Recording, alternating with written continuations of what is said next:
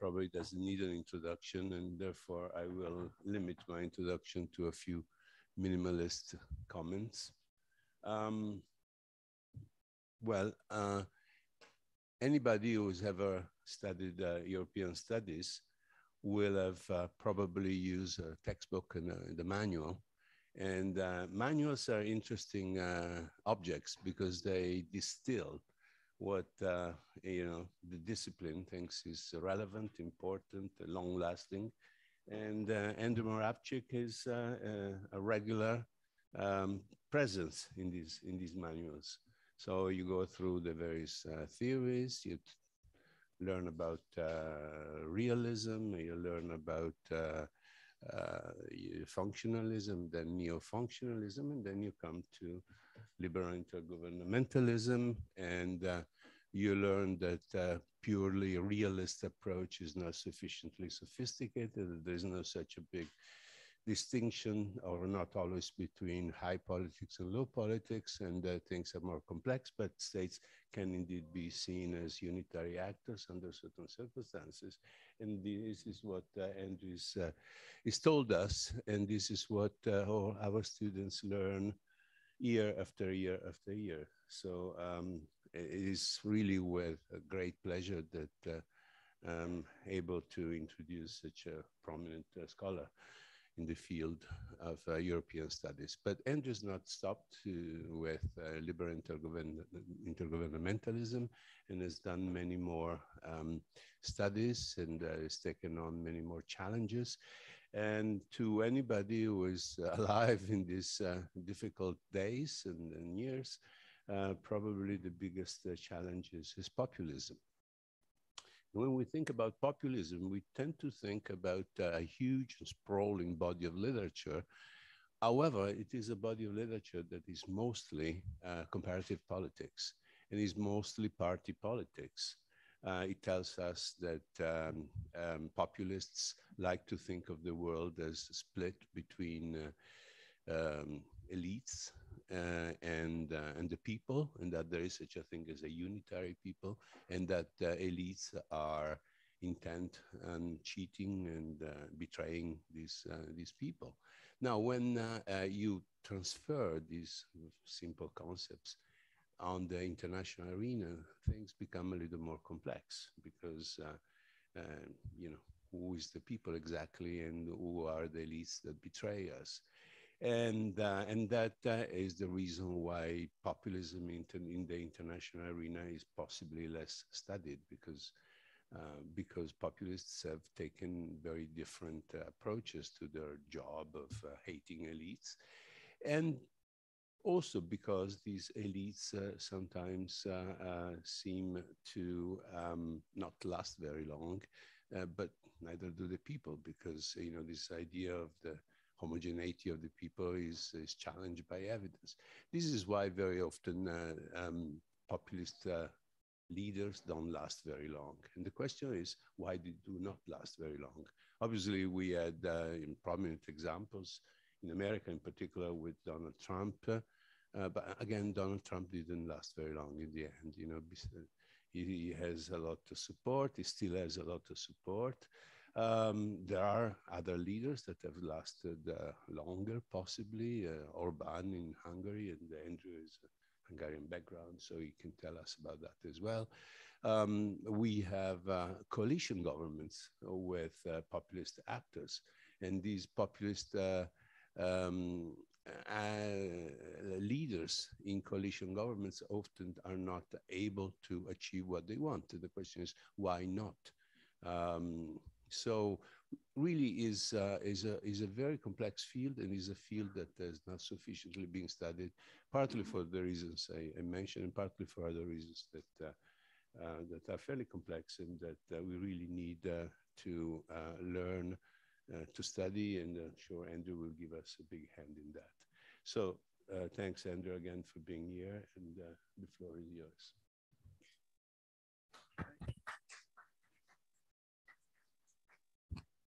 Thanks. Normally I walk around and talk, but I think I'm pinned to this microphone. So Thanks very much for the introduction. It's great to be here. Carlo and I have already been discussing this quite a bit in the last couple of days. So I'd like to throw some ideas out from a study we've been doing on the policy consequences, or foreign policy consequences of extreme right-wing populist governments. It's a topic I did discuss it here at the Festival dell'Economia, I think 2018 or something.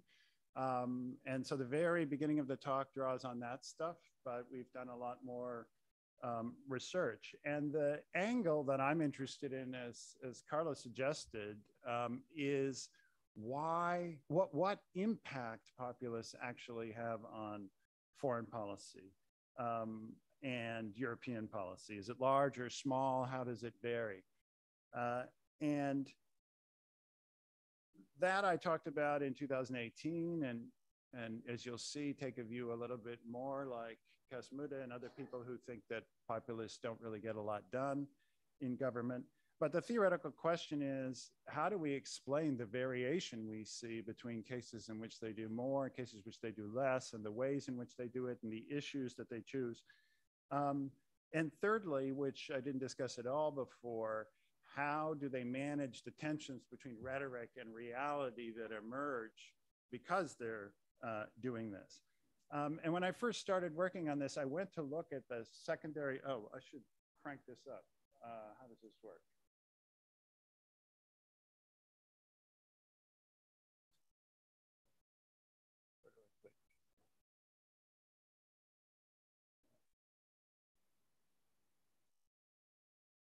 There we go. Okay.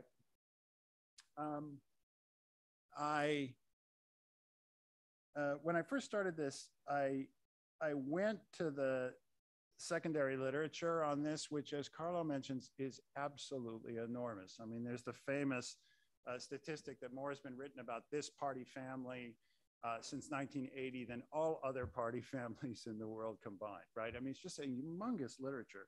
So I'm plowing through this. And I found two things that I thought were interesting. The first was that when it came to talking about policy consequences, the literature was itself polarized, a polarized literature about polarized politics. There were the people who were completely pessimistic, as are many newspaper columnists and so on. You know, take, for example, Holger Marx, you know, preeminent EU scholars and European comparative scholars, and their conventional wisdom is we should forget everything we learned before about the functional and interest-driven nature of the EU, because it's now totally different. There now needs to be a post-functional theory, because this kind of politics represented by extreme right populists is what everybody does. John Eikenberry, my colleague, IR colleague at Princeton, same thing. The major challenge facing the liberal global order is the rise of these groups. And then on the other side, you had people more focused on studying the empirics of populism. Casmuda is an example, who say, well, you know, I'm not even sure we really need to study these because they don't really seem to achieve very much and they'll disappear and so on.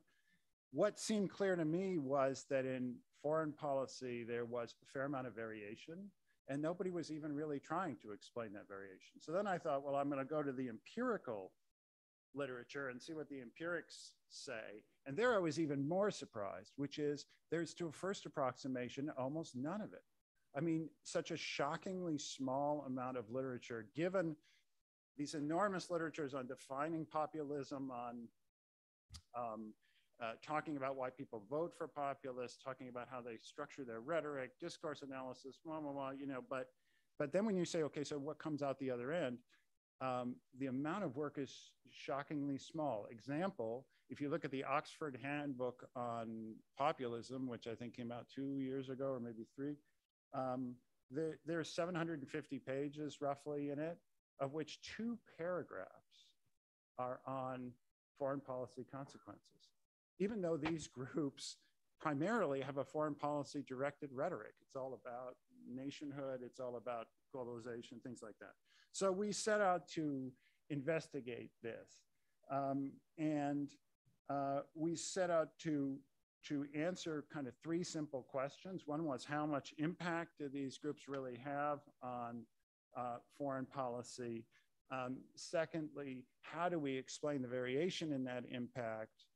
And third, how do they rhetorically manage the tensions between rhetoric and reality? And the study we're doing differs from previous studies, in part because we're collecting systematic evidence across many issues, more than 30, foreign and European policy issues, across quite a number of countries. So far, I think we have 8 going, but we're hoping to get up to 12 or 15. And that these are controlled studies. So instead of making assumptions like there's migration policy and it's more closed and extreme right parties support that, therefore they caused it, we actually look at the causal trend and try to figure out whether that's a supportable argument. So let me just talk through these 3 points. And really what I want to get to is discussion, since I know they're starting with Carlo, people who studied populism more intensively than I have. So, you know, we have all these populists out there. When we looked, broadly speaking, so very crudely, at their policy outputs, what we find is that Mood is right to a first approximation. There is surprisingly little and quite precisely scattered policy effects, much less than you would likely claim about the domestic politics of most of these countries. So here's one example. We took just the countries where there'd been a substantial presence of extreme right-wing populists in power as of 2020 and 2021. And we just looked at the big issues, setting aside Trump for the moment, because we have a whole enormous thing on Trump. We'll talk about it at the end, but in Europe. And what the entries in the boxes are what was the position of the party and then what was the policy outcome. And basically, the bottom line here is that you see no effect except for 3 exceptions. One is migrant quotas. The second is EU rule of law, and the third is Brexit. Not, for example, migration. So as I said before, when we looked at migration closely, country by country, starting with the United States, it's really very hard to support the argument that the main reason why we have migration restrictions in the modern world in developed countries is because of these parties. They are the messenger in some countries, but they're not the cause. How do we know that? Well, because there are lots of countries that don't have appreciable populist parties, like Lithuania, for example, and more or less has the same migration policy as other countries around it. We know it because the time trend doesn't work. Obama's migration policy was, when you judge by the effects of keeping people out, actually accelerated closure of the United States faster than Trump did. And we know this because the historical work shows that countries in Europe have systematically been concerned about the political explosiveness precisely of this issue for at least 40 or 50 years. You just have to look at Emmanuel Kant's 2018 book on the history of the European migration regime, which is quite good, to see that. So we didn't code tightening the external border, this line here, as being something where we coded that as the right-wing populists had the same position as the European consensus and were constructive members of that consensus. The difference for some countries was on this issue of migrant quotas, and I'll return to that at the end. But this is just to generate kind of what you find. Now, if we'd extended this to include all 30 issues that we have, and we're into the weeds on this, like, you know, development policy and you know, Turkey and all manner of things, you find it's almost entirely green. You just find populist parties coming in and often not elaborating an alternative, and when they do elaborate an alternative, they generally don't get it. So you end up with a pretty continuous line across countries of foreign policy positions. So I'm happy to discuss this further in questions, but again, since I discussed this before in Trento, and I'd like to stipulate it and get onto the part that I'm less sure about and you could help me with, let's just stipulate this for the moment. So the second and third questions I'll deal with together. That's what explains this pattern of non-achievement of goals, but variation in countries and issues. And what are the rhetorical consequences? So it's not very credible, I think, and we could talk about this more, but our conclusion is it's not very credible to blame institutional constraints. So in the United States, it's very common among journalists and so on to say, well, Trump didn't get much done because of the deep state. This is kind of Bob Woodward's position, and other journalists, if you read American books, somehow the military and other people blocked him. But when you actually go through this, what you find is that Trump and his allies, it delayed him. But when he really wanted to get something done, like on Afghanistan and other things, he was actually pretty effective at overcoming bureaucratic obstacles. Moreover, it doesn't really tell you why these people have more of an impact in domestic politics than they do in international politics, because actually for most foreign policymakers, their institutional and legal constraints are considerably less in foreign policy than they are in domestic policy. So why would it be that foreign policy is the area where they don't get anything done, and in domestic politics they do? It's also not credible to say that these parties don't intrinsically care at all. Most extreme right populist parties started the evolution of the last 20 years with pretty radical positions on a lot of these issues and others, and even occasionally allude to them, but they just didn't get very much done. And because there's variation, and because they don't get less done, we can kind of set aside the Hugo Marx view that they're just have a magic ideology that everybody believes, or they're such good liars that everybody believes what they say. So instead, we start with a kind of very simple and almost naive approach, which is, let's just take the verities of comparative and international politics and apply them to this case. And those verities are that the goal of a party is to get itself elected into parliament, and then, if possible, to get into the government, and then, if possible, to change policy in that order. Kind of a standard political science assumption across different subdisciplines. Now, it's clear, and lots of people have mentioned, Kasmuda talks about this, that let's call them ERP parties, extreme right populist parties, start with some disadvantages because they start at the end of the political spectrum. So the central challenge they face is to figure out how to get support from moderates in one form or another so that they can have enough clout to change policy. And they need to do this without losing touch with their base. And I think if you read case studies, I mean, Trump is an obvious case, but case studies of any of these people, this is really what they obsess about, which is how do you increase your moderate support or form alliances with moderate parties at the same time maintaining the enthusiasm and support of your base. Now, who are these moderates? And then we can divide the analysis into three parts.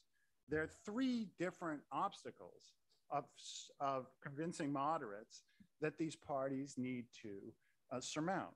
The first is they need to get moderate voters to become big enough so they can have some clout. Then they need to get moderate party support or party faction support, because there will be organized groups who are opposed to their ideology. And because this is international relations, and this is one reason why in foreign policy they get less, they need to get moderate support from other countries in order to do what they want to do. And the countries tend to be more moderate too. Another way to put this is that if they want to change foreign policy, they need to change the mind of voters, change the mind of parties and their constituents, and some foreign governments. Now, these moderates, by and large, whether individuals or constituents or other parties or other countries. The moderate right segment of, in every country, the political spectrum, tends to support, broadly speaking, business interests and be supportive of economic interdependence and cooperation with other countries. So in foreign policy, this poses a very clear challenge, right? How are you going to get moderates who are not disposed to support you to support you? And the simple solution to this problem for them is to give everybody what they want. You give extremists talk and you give moderates action. All right, in a simple statement, that's our claim. Now, how this works and how well it works varies across countries considerably as a function of the structural circumstances in which they find themselves.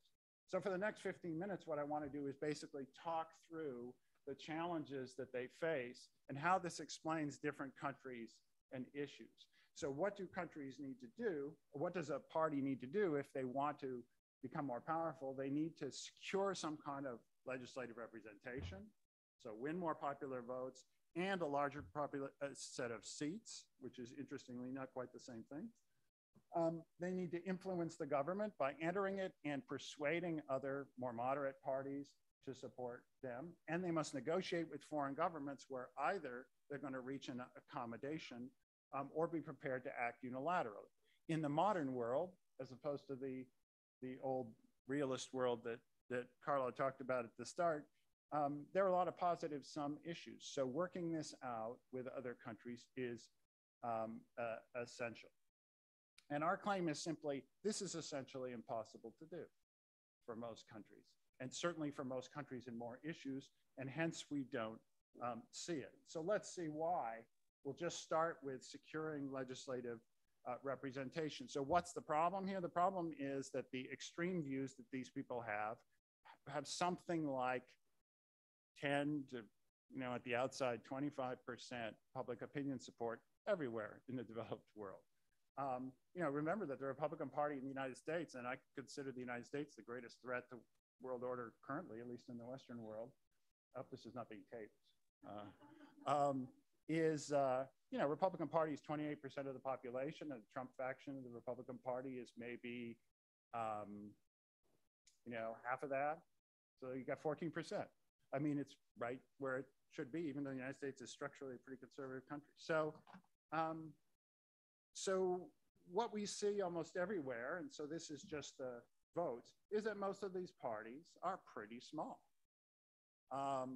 So that if you just go through the whole world, whole European region, you have some places that have no parties. You have some places where the parties are pretty tiny, some places where they're kind of medium sized, and a relatively few up at the top where these have a lot of electoral support. So this creates a really enormous challenge from the start. Now these numbers, I think, are not simply the outcomes of a complex political process and strategic calculations. They're in some sense structural. That is, the things we talked about before, moderate opinions about cooperation and moderate opinions about globalization that more moderate people have are really attributes of their fundamental belief system. So if you just ask people how much they're attached to the EU, to take one kind of bellwether question, and also how economically interdependent they are and how much they benefit from the EU, what you find out is that even in the countries that are most hostile, there's an appreciable level of support. In fact, famously, Hungary and Poland are the two countries in Europe that in polling terms are most pro-EU. So, you're talking about a country where 95% of the people feel attached to the EU in some way. That's an environment in which it's very different to move the needle. And similarly, the level of economic interdependence for many of these countries is phenomenal. I'm going to return to this, but I'm just putting it up here to suggest that these numbers are are structural as well as just being outcomes of a very complicated process of political interaction. So,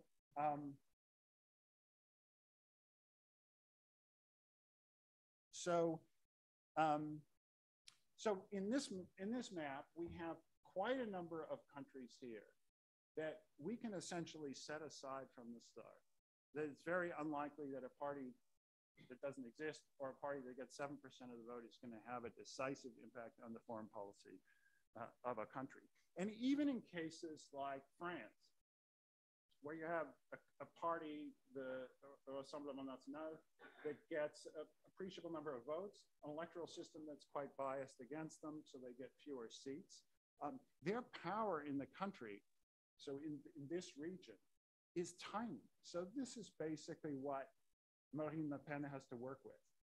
She got hammered twice in presidential elections. You know, you read the press and it's all about the first round and is she going to get 27% or 26%? People always forget she just gets beat 2-1 every time. I mean, Emmanuel Macron is the luckiest guy alive because he always gets to run against somebody who's going to lose in a presidential system that assures, I mean, in a set of institutions that assures that. Almost no deputies in the Assemblée Nationale, 1 out of 348 senators, no regional council presidencies. I mean, this is an insignificant force in French politics, and this is a pretty appreciable part, right? So that's what we're dealing with at the bottom of that range. But before we throw away these parties and just move on to the other ones and ask what's going on, let's ask the second question. What's the rhetorical adaptation of such a party to this? Suppose you're really a small party that doesn't have much hope. And the example I'd like to give, the people down here at the bottom, most of them. So the example I'd like to give is the Alternative for Deutschland, the AfD. Lots of press coverage again. But so you're running the AfD. What's your best play if this is your structural circumstance? Your best play is to become ideologically radical because all you have to work with is your base. You're not getting out of that base. You're going to be frozen out of governments. And that's exactly what we see over time with the AfD. It actually started out more moderate in certain respects than it is now, right? It was a kind of anti-Euro party. And I have to say, being in Italy, I'm not entirely unsympathetic to people that are a little skeptical about the policy good sense of having the Euro. But it got taken over by really much more right-wing people with a much harder-edged agenda in a kind of bare-knuckled fight over ideology.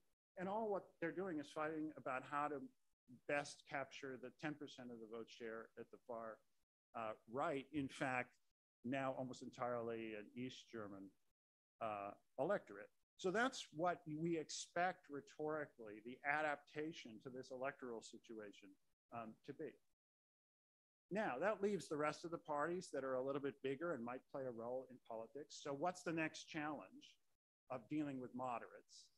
So the AfD solution is to just say, forget about the moderates. They're going to run the government, but we're going to have our little area. We're going to go into parliament. We're going to talk a lot, and nothing, we're not going to get anything done, but at least we have a good job being a member of the German parliament.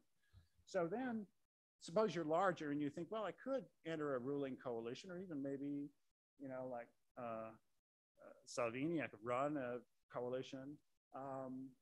Then you need to think about how to get more votes and how to convince other people to let you into the coalition and how to convince people to support your policies if you're in the coalition. So, and there's quite a bit of experience with this in Europe. Probably the country that's had the most experience is Austria. And what happens when such parties enter into government is they're up against a very difficult situation. Moderate parties can erect a cordon sanitaire against them. I should have actually, yeah, this one. So, so now we're talking about parties in this range mostly, and we're talking about how do they to seek to optimize themselves given their difficult situation. So, and so moderate parties often try to exclude these parties. Moderate parties are more centrally located, so they have more coalition options.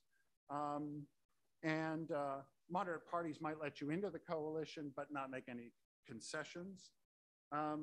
So the basic truth here is that moderate parties are under the tightest constraints that they are in any circumstance. They are forced to moderate, not just in their actions, but in their rhetoric. Why? Because they need to maintain their acceptability to moderate forces. They're actually thinking about having a larger role in the coalition, so they want to get more votes. And this is exactly the situation that you see parties like the Austrian party in, which is they enter in government, they concede everything. So I'll just tell you one anecdote about this. I talked to somebody, let's just say nobody could possibly know what it's like to be in a coalition with the FPÖ better than this person that I interviewed. And I said, so what happened in the coalition negotiations? And he said, we agree with you. He said, we went to the FPÖ and I told them, we agree with you already on migration, so that's done. We know you're interested in law and order, so you can send your boys in there to help run the police force. And other than that, let us take care of foreign policy. Thank you. That was a negotiation. And because that's all the clout that they had, and because they knew if they behaved in a more extreme fashion, they would become unacceptable. Much more interesting is the strategic calculations that people like Le Pen, Salvini, and Meloni make. So, and that is massive moderation. Because now they're thinking, I could be viable, but I then need to move considerably to the moderate center. So Marine Le Pen is a politician, basically their first approximation, moved from being a far-right politician to essentially a center-right politician in a decade. Scrapped all the rhetoric, scrapped being opposed to all the European institutions, formally renounced policies that she previously had. And then at the end, which is very characteristic of parties in this position, found her, because they're trying to balance their base against the center, found herself with competition to her right. So that they are fundamentally constrained, trying to fit in to exactly this trade-off between moderates and extremists. My favorite example of this is your homegrown, Sorella d'Italia here, Georgia. I read her book. It was very carefully edited by somebody, I thought. But she seems like a really good politician.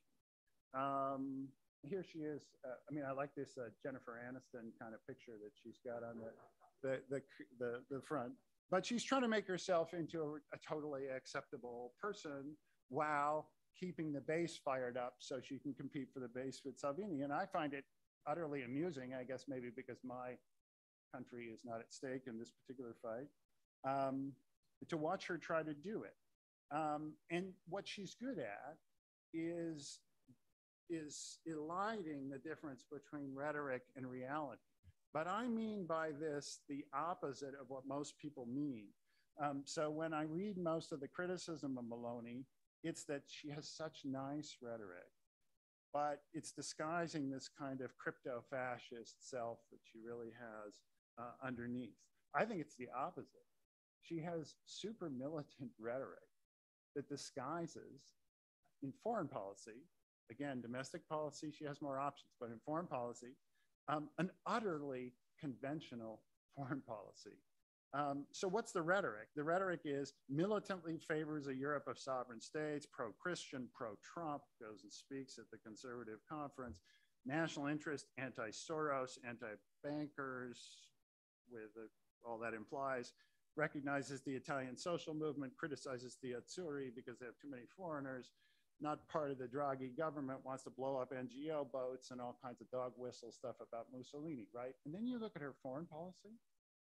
What's Meloni's announced foreign policy? She favors EU membership. She favors the euro. She wants more mandatory EU fiscal transfers, more EU security policy, more EU single market, more EU defense, more EU immigration control, more EU research, more EU inward investment, stronger EU rules of origin, stronger EU global anti-tax evasion policies, more pro-NATO policies and defense spending, pro-sanctions, pro-Ukraine, anti-Russia, and she wants foreign investment incentives to encourage multinational investment. Like, you can't get more mainline, conventional, Western foreign policy than that. She is absolutely probably the true blue foreign policy, Western foreign policy supporter. So, and that is disguised by this rhetoric. So I actually think again, it's a perfect example of the bark, but more than you bite strategy with regard to foreign policy. Now, how she feels about minorities in Italy and things like that, separate issue, because she faces fewer constraints again in domestic policy. So that's the middle range parties. Now, the third constraint is that you have to deal with moderates in foreign governments. And this is particularly relevant if we're talking about these parties at the top. So these guys don't matter to first approximation, and most of them have never been in any government. These guys sometimes get in a government, they come, they go, but they're forced to moderate all the time because they're playing this electoral game and because they need to be acceptable. And that leaves a small group up here. I should say this is a very generous list. So a lot of people, for example, wouldn't put a no in the Czech Republic up there, which would move the Czechs down. And so, but, there may be 3, 4, 5 countries in Europe where there is a significant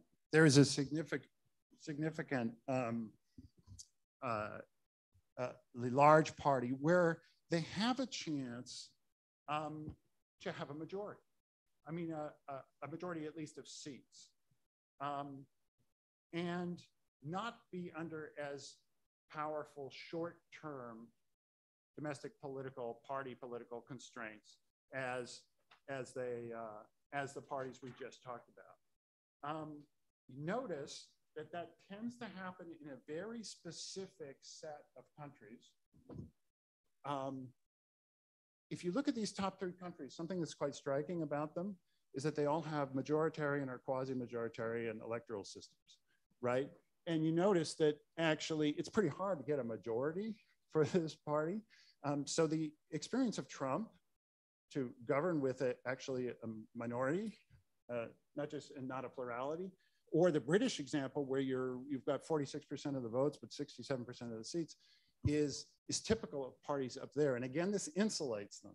So they're under less immediate party calculation constraint, but they still face the constraint that they're in a country with moderate factions, moderate business interests, blowback from failed policies, other things that could lead them to constrain themselves. So in this category, what determines how much happens, all countries do less than you think they're going to do because they're all under these international constraints. But how much less they do depends on how big they are. So it's good old-fashioned power. If you're Hungary, forget it. You're really not going to get anything done in international politics because you simply lack the clout. If you're the United States, you have options, right? You can just, and that's because you recall, you have 2 options. You can negotiate or try to impose a solution. Negotiating is pretty tough because these populist regimes are always a minority, but you can try it. And in a few issues, you might get somewhere. But acting unilaterally at least establishes a different status quo for the negotiation, and that's the kind of thing Trump did. So you would expect to see more of this in countries like the UK and the US than in countries like Hungary and Poland. And to see how that works, here I tried to, this is the chart you saw before, but in color. So we have the attachment to the EU. So this, ask yourself why the UK seems different. And the UK is different for 2 reasons. The one is it's relatively Eurosceptic, less Eurosceptic over time, But there are few countries where even 21% of the people would say they're not attached to the EU, who've ever been members. But more importantly here is the pattern of economic interdependence. So you look at all the other countries that are up there at the top of the list, Hungary, Poland, Czech, Slovenia, and so on. They have enormous levels of FDI and remittance coming in from Europe. They have an enormously asymmetrical trading relationship such that the percentage of their GDP that they export is far greater, like hundreds of times greater than the amount than it is for the countries that are exporting to them in the EU. This is kind of the classic Cohen and Nye definition of asymmetrical interdependence. And what you see is they just have no chance. I mean, and so that's why you have never heard Orban utter a word about pulling out of the EU, because it's a complete non-starter for him and would be perceived as such by Hungarians. In the UK, it's probably not a bright idea to pull out of the EU, but at least you can kind of see how a British person might try to make the case that you could, right? And in the United States, which is a relatively economically non-interdependent country, even more so. So here I think size matters, and that's what we should expect to see. Let me just say like 2 minutes on exceptional issues, and then turn it over to Carlos. So let me just say first, here the rhetoric will be freer. So these people are under less immediate electoral constraint, but still some fundamental constraint. So they can talk a lot more. So the best and most wonderful barker, but not biter, is Orban, a master at the art. I mean, really as good as Maloney might be someday. And he is a master at picking out issues that don't matter and making them into a really big deal while he's more or less doing other things in other places. Made a big stink about not letting, just recently made a big stink about not letting weapons, NATO weapons pass to Ukraine, and then quietly got rid of almost every aspect of that policy without telling anybody. Hundreds of newspaper articles about the first, almost none about the second. And his big issue in recent years was the UN Covenant on Migration, a non-binding General Assembly resolution, which doesn't do anything. It was just a question of whether you voted for it or not. And Orban made a big deal out of that, and he's not the only one. The Dutch government almost fell over this issue. Why? Because it has absolutely no consequences, right? The answer is because this is how you bark and don't bite. You need to make a big deal out of something that's that kind of issue. So as we saw before, migration's not an exception to this because all countries are anti-migration in the Western world. Migration quotas are, and again, migration quotas are a wonderful issue for Orban because they're really not as important as people make them out to be. They appear to be symbolically important because the EU has a common policy, but, and I'm happy to talk about this in discussion, the number of people who were actually going to be diverted to other countries and not Germany was quite small through the migration quota system. It's mostly a way of Merkel being able to say that the Europeans are going along with this, so the Germans would accept 1 million migrants. And whether Hungary took its 1,100 migrants or not really is of no broader geopolitical consequence. But boy, Orban played it for all it was worth, held a referendum, did everything he could. So he's an expert at this high rhetoric to disguise the fact that actually he doesn't have so much power. Finally, Brexit.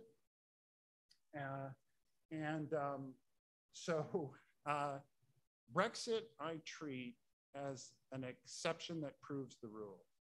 What do we mean in social science when we say it's an exception that proves the rule? We mean one of two things. We either mean it's an outlier, and as we've already seen, Britain is an outlier, right? It has more radical views that are Eurosceptic and less interdependent connection with Europe than any other country that's in a category to try this. But it also means something else, which is even within that category, Brexit really is one of those things where when you trace through the process, you think this was such an unlikely thing to happen, even in Britain.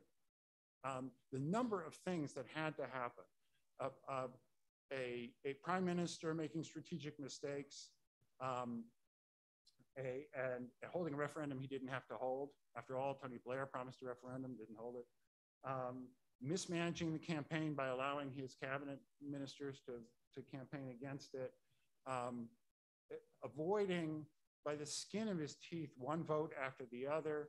Then there's an election, and the election happens to be to pit an extremely talented political entrepreneur, Boris Johnson, against the least popular Labour government in Labour Party in 75 years. And the referendum itself was held at the only time in the last 5 years when a majority of British opposed being members of the EU. I mean, a number of things that had to go just a certain way for this to happen, I think are very high. So, you know, social science isn't perfect. None of these generalizations are perfect, but I think you can see this was pretty unlikely. And it's not going to happen again, because the first thing that happened when other countries looked at it is they said, we're not trying this. And all discussion of Frexit and Italexit and so on disappeared. So we can talk about Trump in the question period. I think the theory fits it perfectly.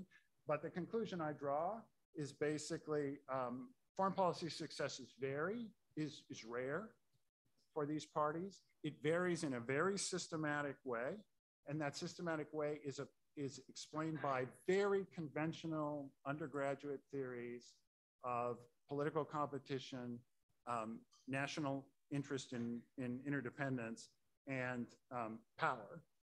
And that these people's primary skill is the skill with which they manipulate rhetoric to help themselves and disguise the fact that they're not delivering anything.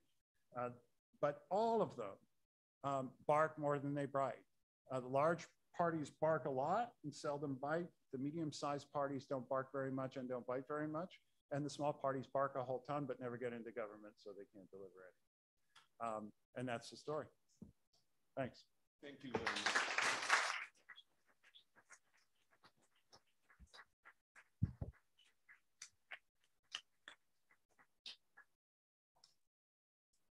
Thanks very much. This excellent lecture. And so we can now open the floor to questions and comments. So please tell us who you are, and I will start by collecting, say, about 3 questions, and then maybe we'll go on with single questions. The first is from our friend, Seth.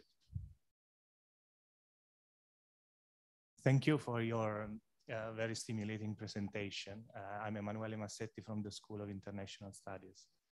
I have 2 questions, comments questions. The first one is about the title of your presentation, which is more about a comparison between right-wing populist parties or governments and non-right-wing populist parties or governments. And I found that probably you conducted research on this, but in your presentation, there was a missing aspect. And if you could present evidence or just talk about the differences in achievements between right-wing populist parties governments and not right-wing populist parties governments that would completely control for the, let's say, international capacity of the country that you are considering. The second question is about the success or the achievements of some right-wing populist governments in Europe, particularly Hungary and Poland. And as you said, these are countries that in theory should not have much power in intra-EU negotiations, because they are not big countries compared to others. They are net recipients vis-a-vis the EU budget. So I'm just wondering, aren't you downplaying too much the fact that they managed to veto the redistribution of quota on migration, and they are resisting on the rule of law?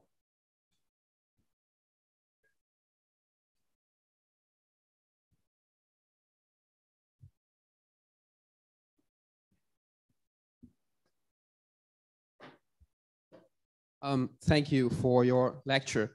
I would like to push you a little bit on the issue of Brexit.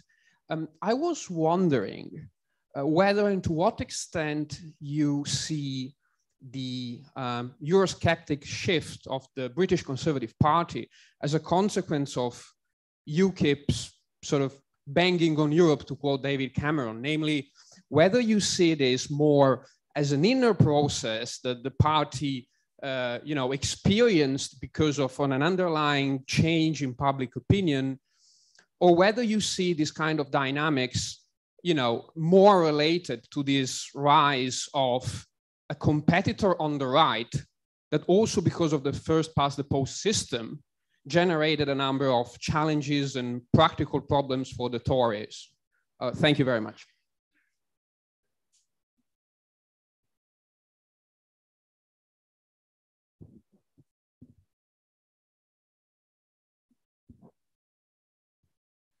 Thank you for the lecture. Andrea Fracasso, School of International Studies. Thank you for the lecture. I was wondering, when you talk about foreign policy about European countries, and you refer so much about European politics, it seems that the rest of the world doesn't matter to a certain extent. So my feeling is that in a number of European countries where these parties had a large role, we got quite peculiar position with China, for instance, the 17+1 club. The United States were quite, concerned about this gradual shift of some European countries towards China.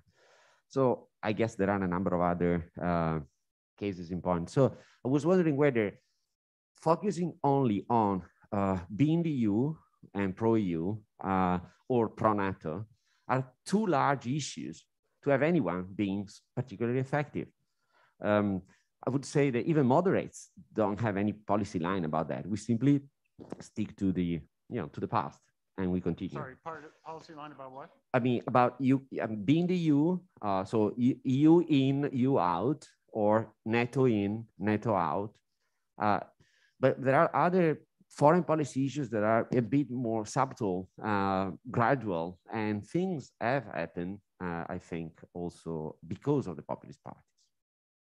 Like China. Okay, so I'm not forgetting you, but maybe let's get an answer to these three first questions. These are good.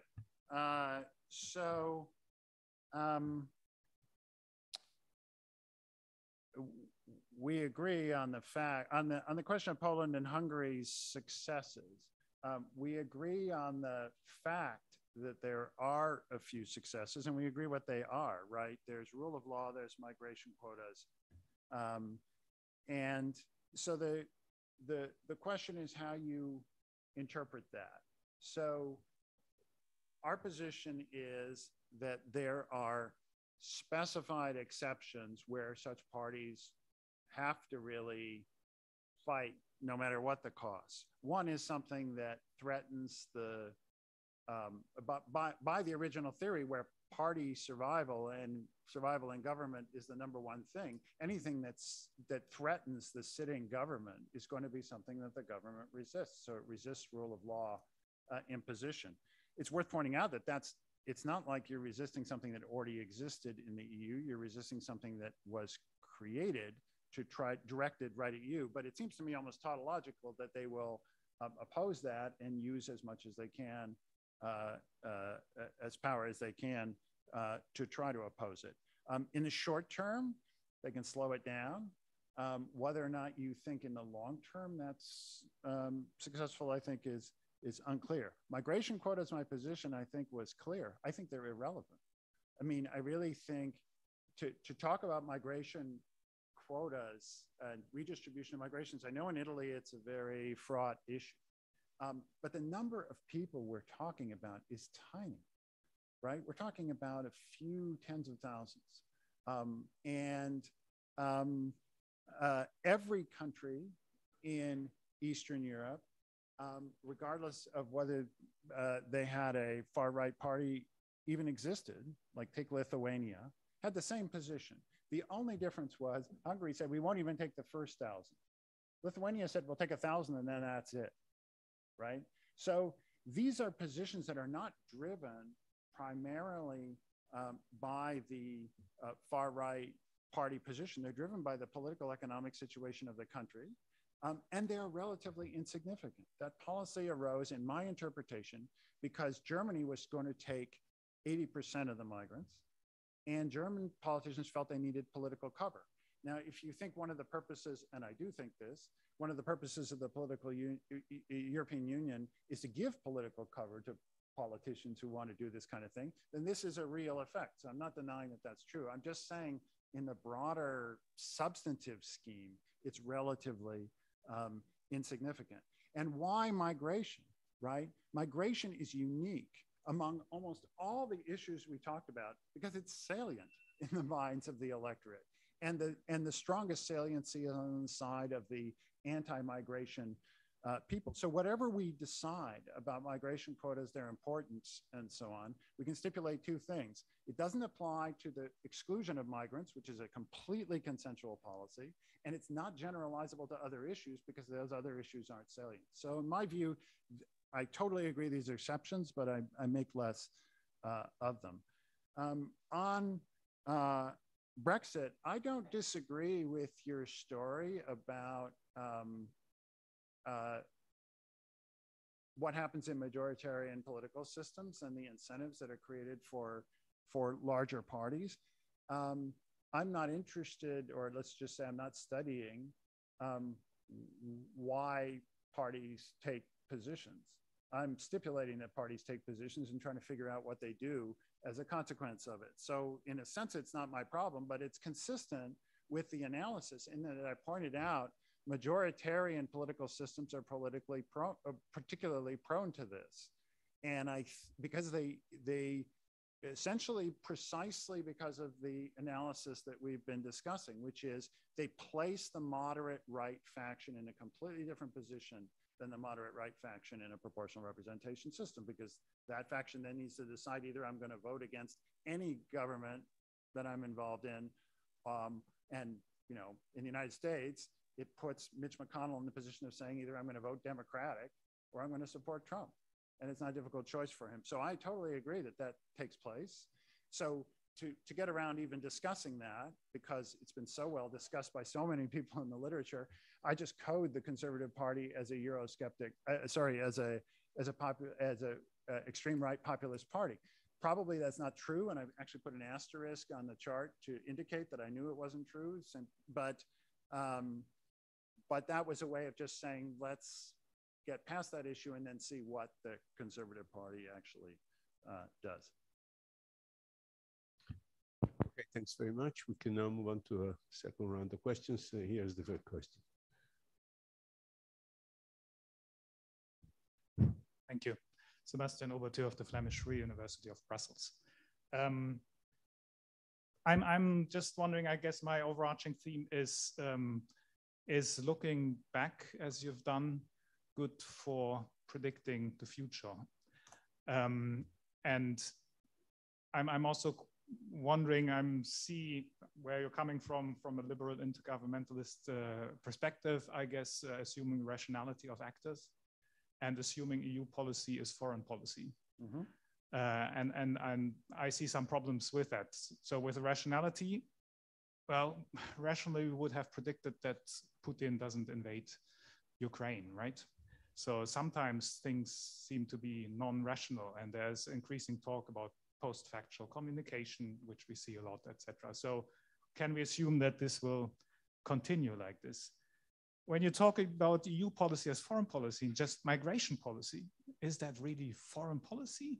The rule of law, is that foreign policy?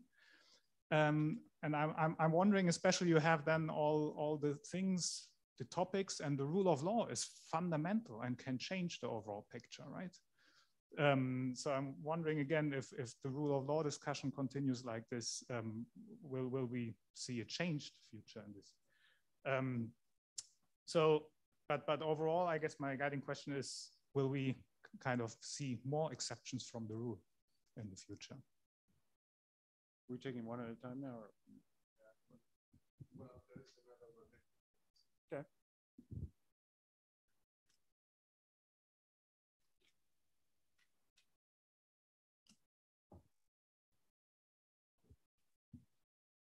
Yes, I'm Giorgio Fodor. I used to teach here. I'm an economist. There is a curious situation now with the right.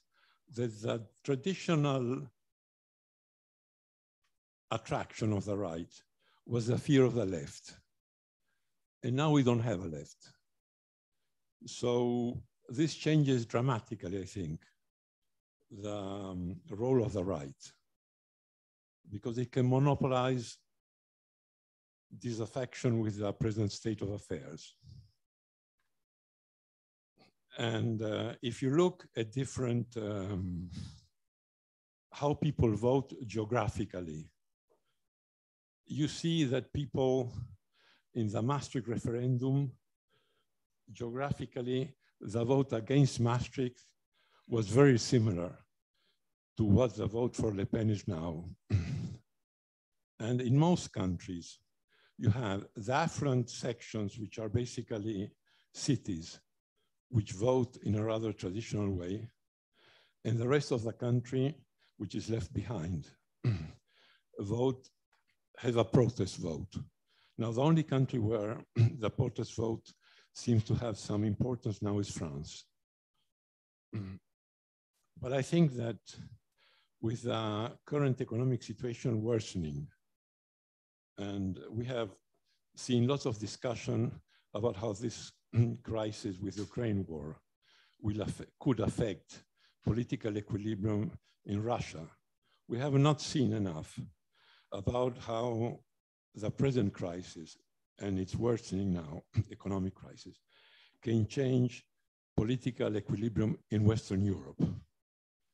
Because if the only place where people who are dissatisfied with the present situation is the right, they will vote to the right. And politicians, what they present to the electorate is what they think the electorate wants. Roosevelt, he achieved power, he was in favor of a balanced budget. When he got into power in a very difficult situation, he took totally different policies. So I think that the right has a dramatically favorable situation now. And I'm not sure that what they would do if they get in power would be so moderate as in the present situation. That's it. So I would like your comments on this. Thank you. Maybe we get an answer to these two. Okay, well, two of them are great, and two of the sub-questions are the same, which is like, what's going to happen in the future? I'll just tell you a story. When I was first as a junior faculty member at Harvard, the most respected member of the faculty, political philosopher who lived through the Holocaust and everything, Judith Sklar, brilliantly incisive mind. She took every junior faculty member to lunch. So like I showed up at the Harvard Faculty Club and lunch for Judith Sklar, and she looks at me and says, "What are you studying?" You know, so I said, "Well, European integration and stuff like that." She frowned. She said, "Well, don't try to predict the future, because Joseph Nye, when he was a junior faculty member, he tried to predict the future, and it almost cost him tenure at Harvard University." So I've always been skeptical about predicting the future too much. But, you know, I think we have a pretty long track record with these parties. I mean, people forget that exactly half of the parties on the list that I put on the board have been in power. Some of them been in power more than once. They had more support 5 or 10 years ago than they do now, 5 years ago than they do now. They may have somewhat more support in the future. And yet, over time, despite this variation in support, we see this consistent trend. Now, you might say, well, this is all coincidence. Maybe it is. You know, nobody can predict the future. But this gets to the issue of rationality. What interests me about them, besides, that they're less of a threat than I might have thought, except in the US and the UK, which is a problem, right? But what interests me about them is I see them as very cleverly, but in an unorthodox fashion, rational. It's the cleverness with which people like Orban or Meloni manipulate rhetoric that's interesting.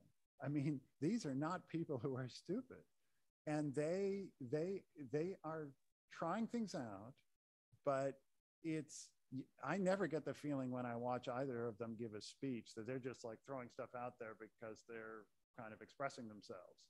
They have a very clear political purpose, and they pick issues in ways to try to generate political support. So I see these people as, to have played as bad a hand as they have and done relatively as well as they have, shows a lot of skill.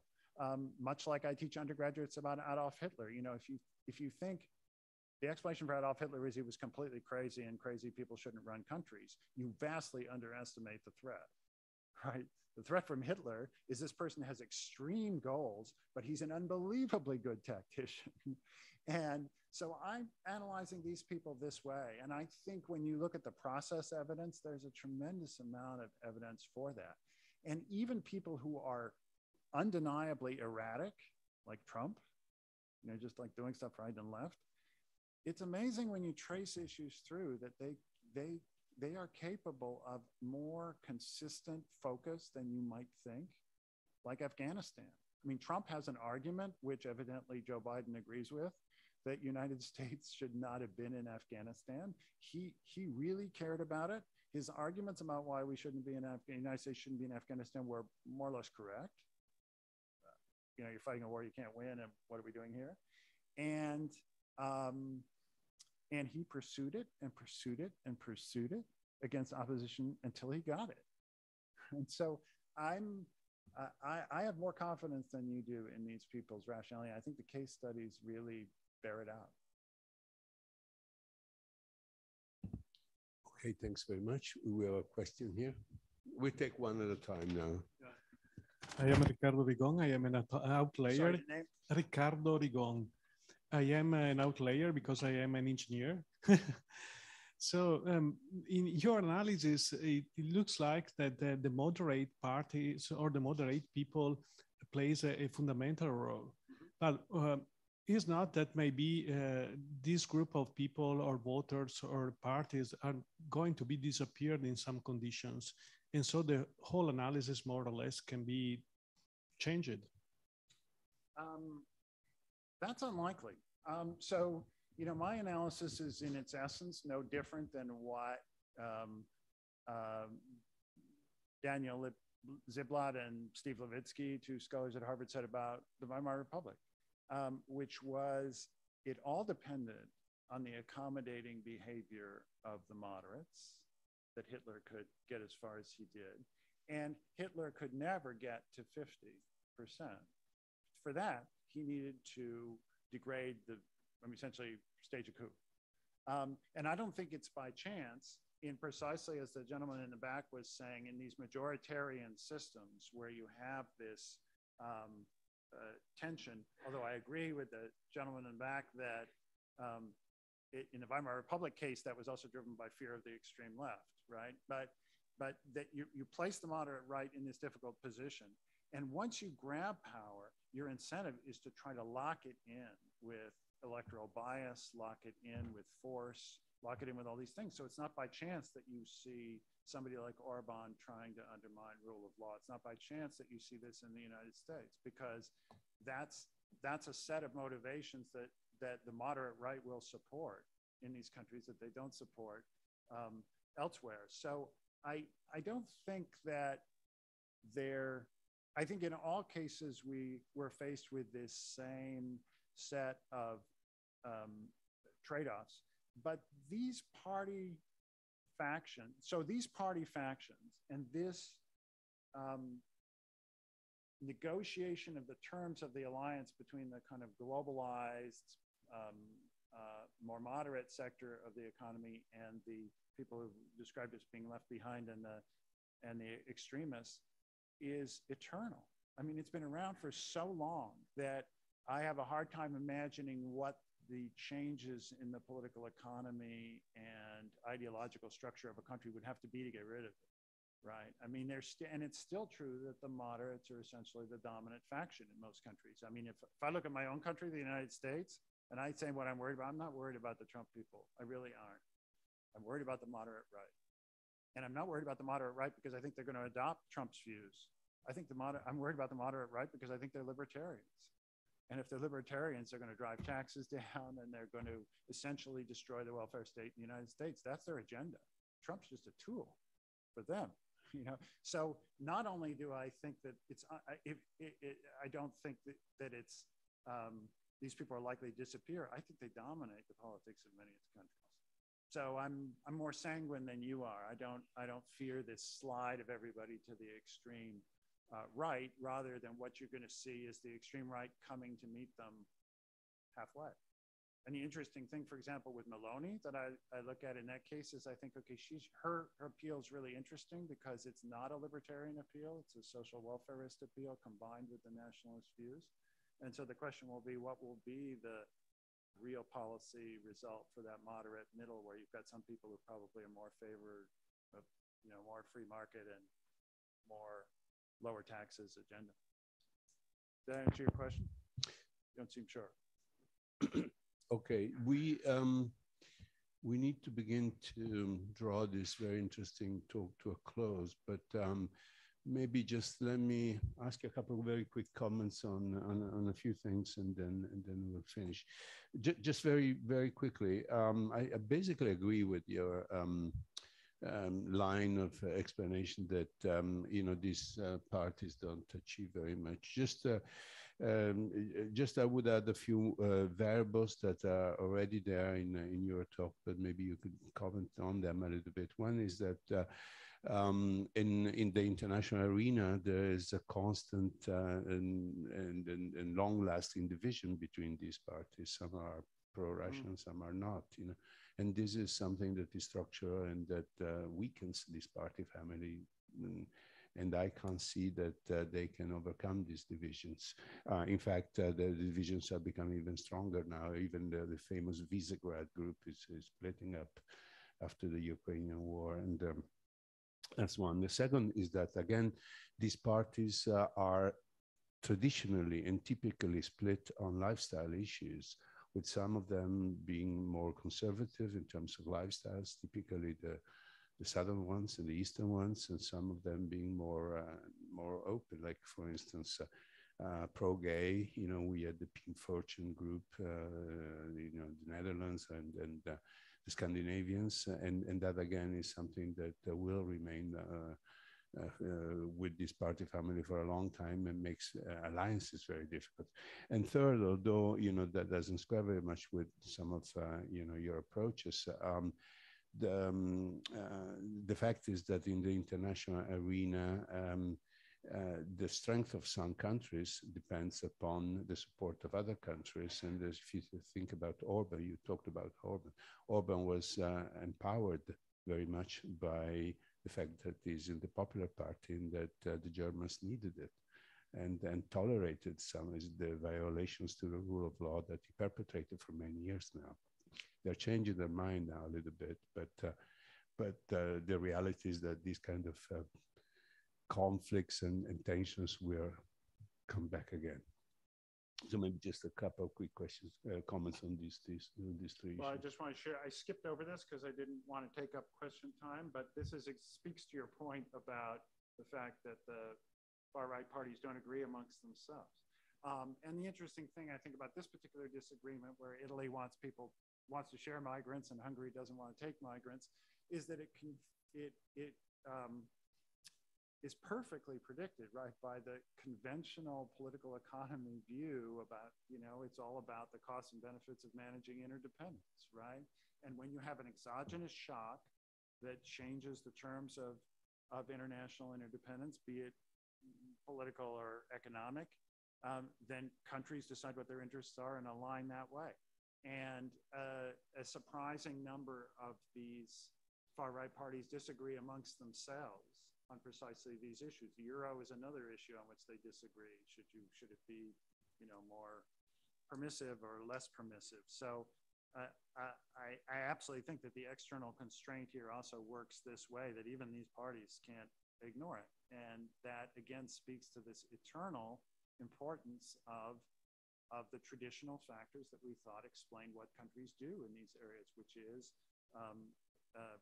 the political economic interests of the countries filtered through the parties that are governing them. So, and the rest of your points, I definitely agree with. Thanks very much for coming, Andrew, and thanks for this wonderful talk.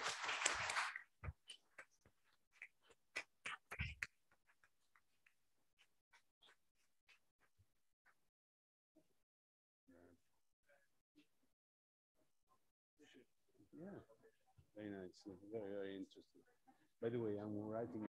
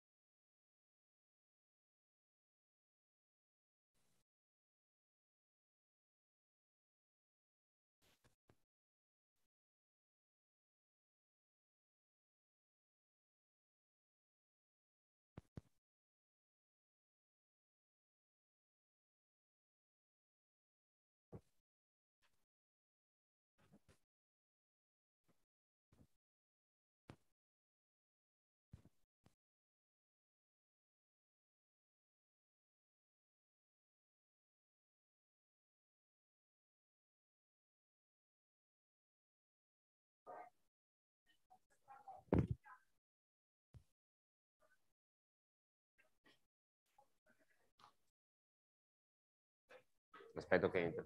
No, ce l'ho qua. Be careful. Esatto.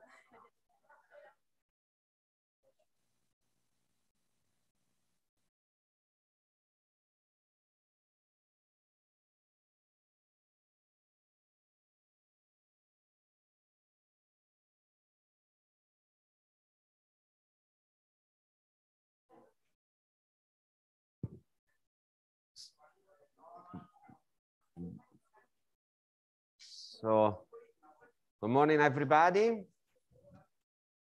Sorry, I'll take this off for the introduction. So, good morning, everybody. I'm Andrea Fracasso. I'm a member of the School of International Studies. I'm glad to greet you for the beginning of the second part of this second day after the great lecture by Andrew. So the school decided to dedicate the second part of the day, of the morning, to a panel, to a roundtable actually, dedicated to European issues.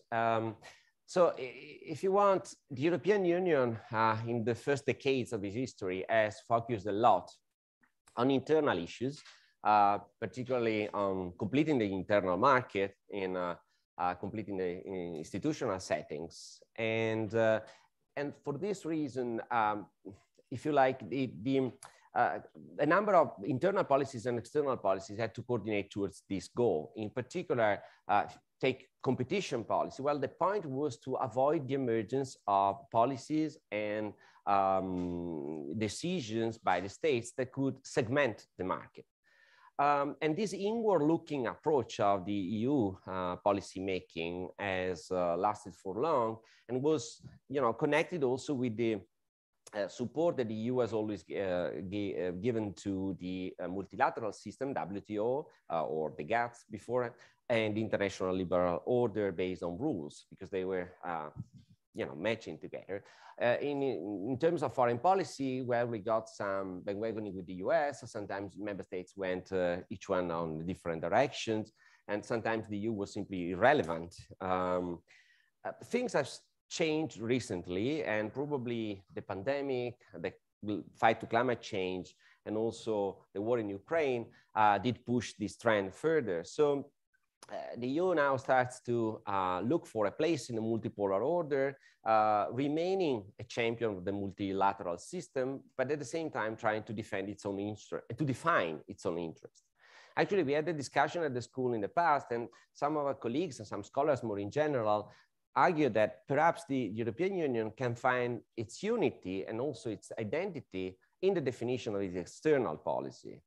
So this idea of having a global commission, no? This attention to global issues by the commission. And this is touching upon, however, a number of policies that typically are internal policies. Again, if we consider a competition policy, to make an example, the idea that we have to allow European companies to become large enough to compete with Asian or American companies is going to require a revision of the competition policy as we know it. If we want a defense policy, we need a foreign policy. Strategic autonomy is a buzzword, but what it implies and what it entails is more complicated to define. And of course, the EU has to find a position in the world, in nearby areas as well. The promotion of environmental protection of human rights, they're certainly important, but this requires the adoption of self-restricting measures that are affecting member states and are affecting companies. So again, this connection between internal and external policy becomes very, very important. So the question that I suppose the panel in general will address is whether Europe will become a global player, whether this will help to preserve or even improve the internal unity and to give identity to the Union.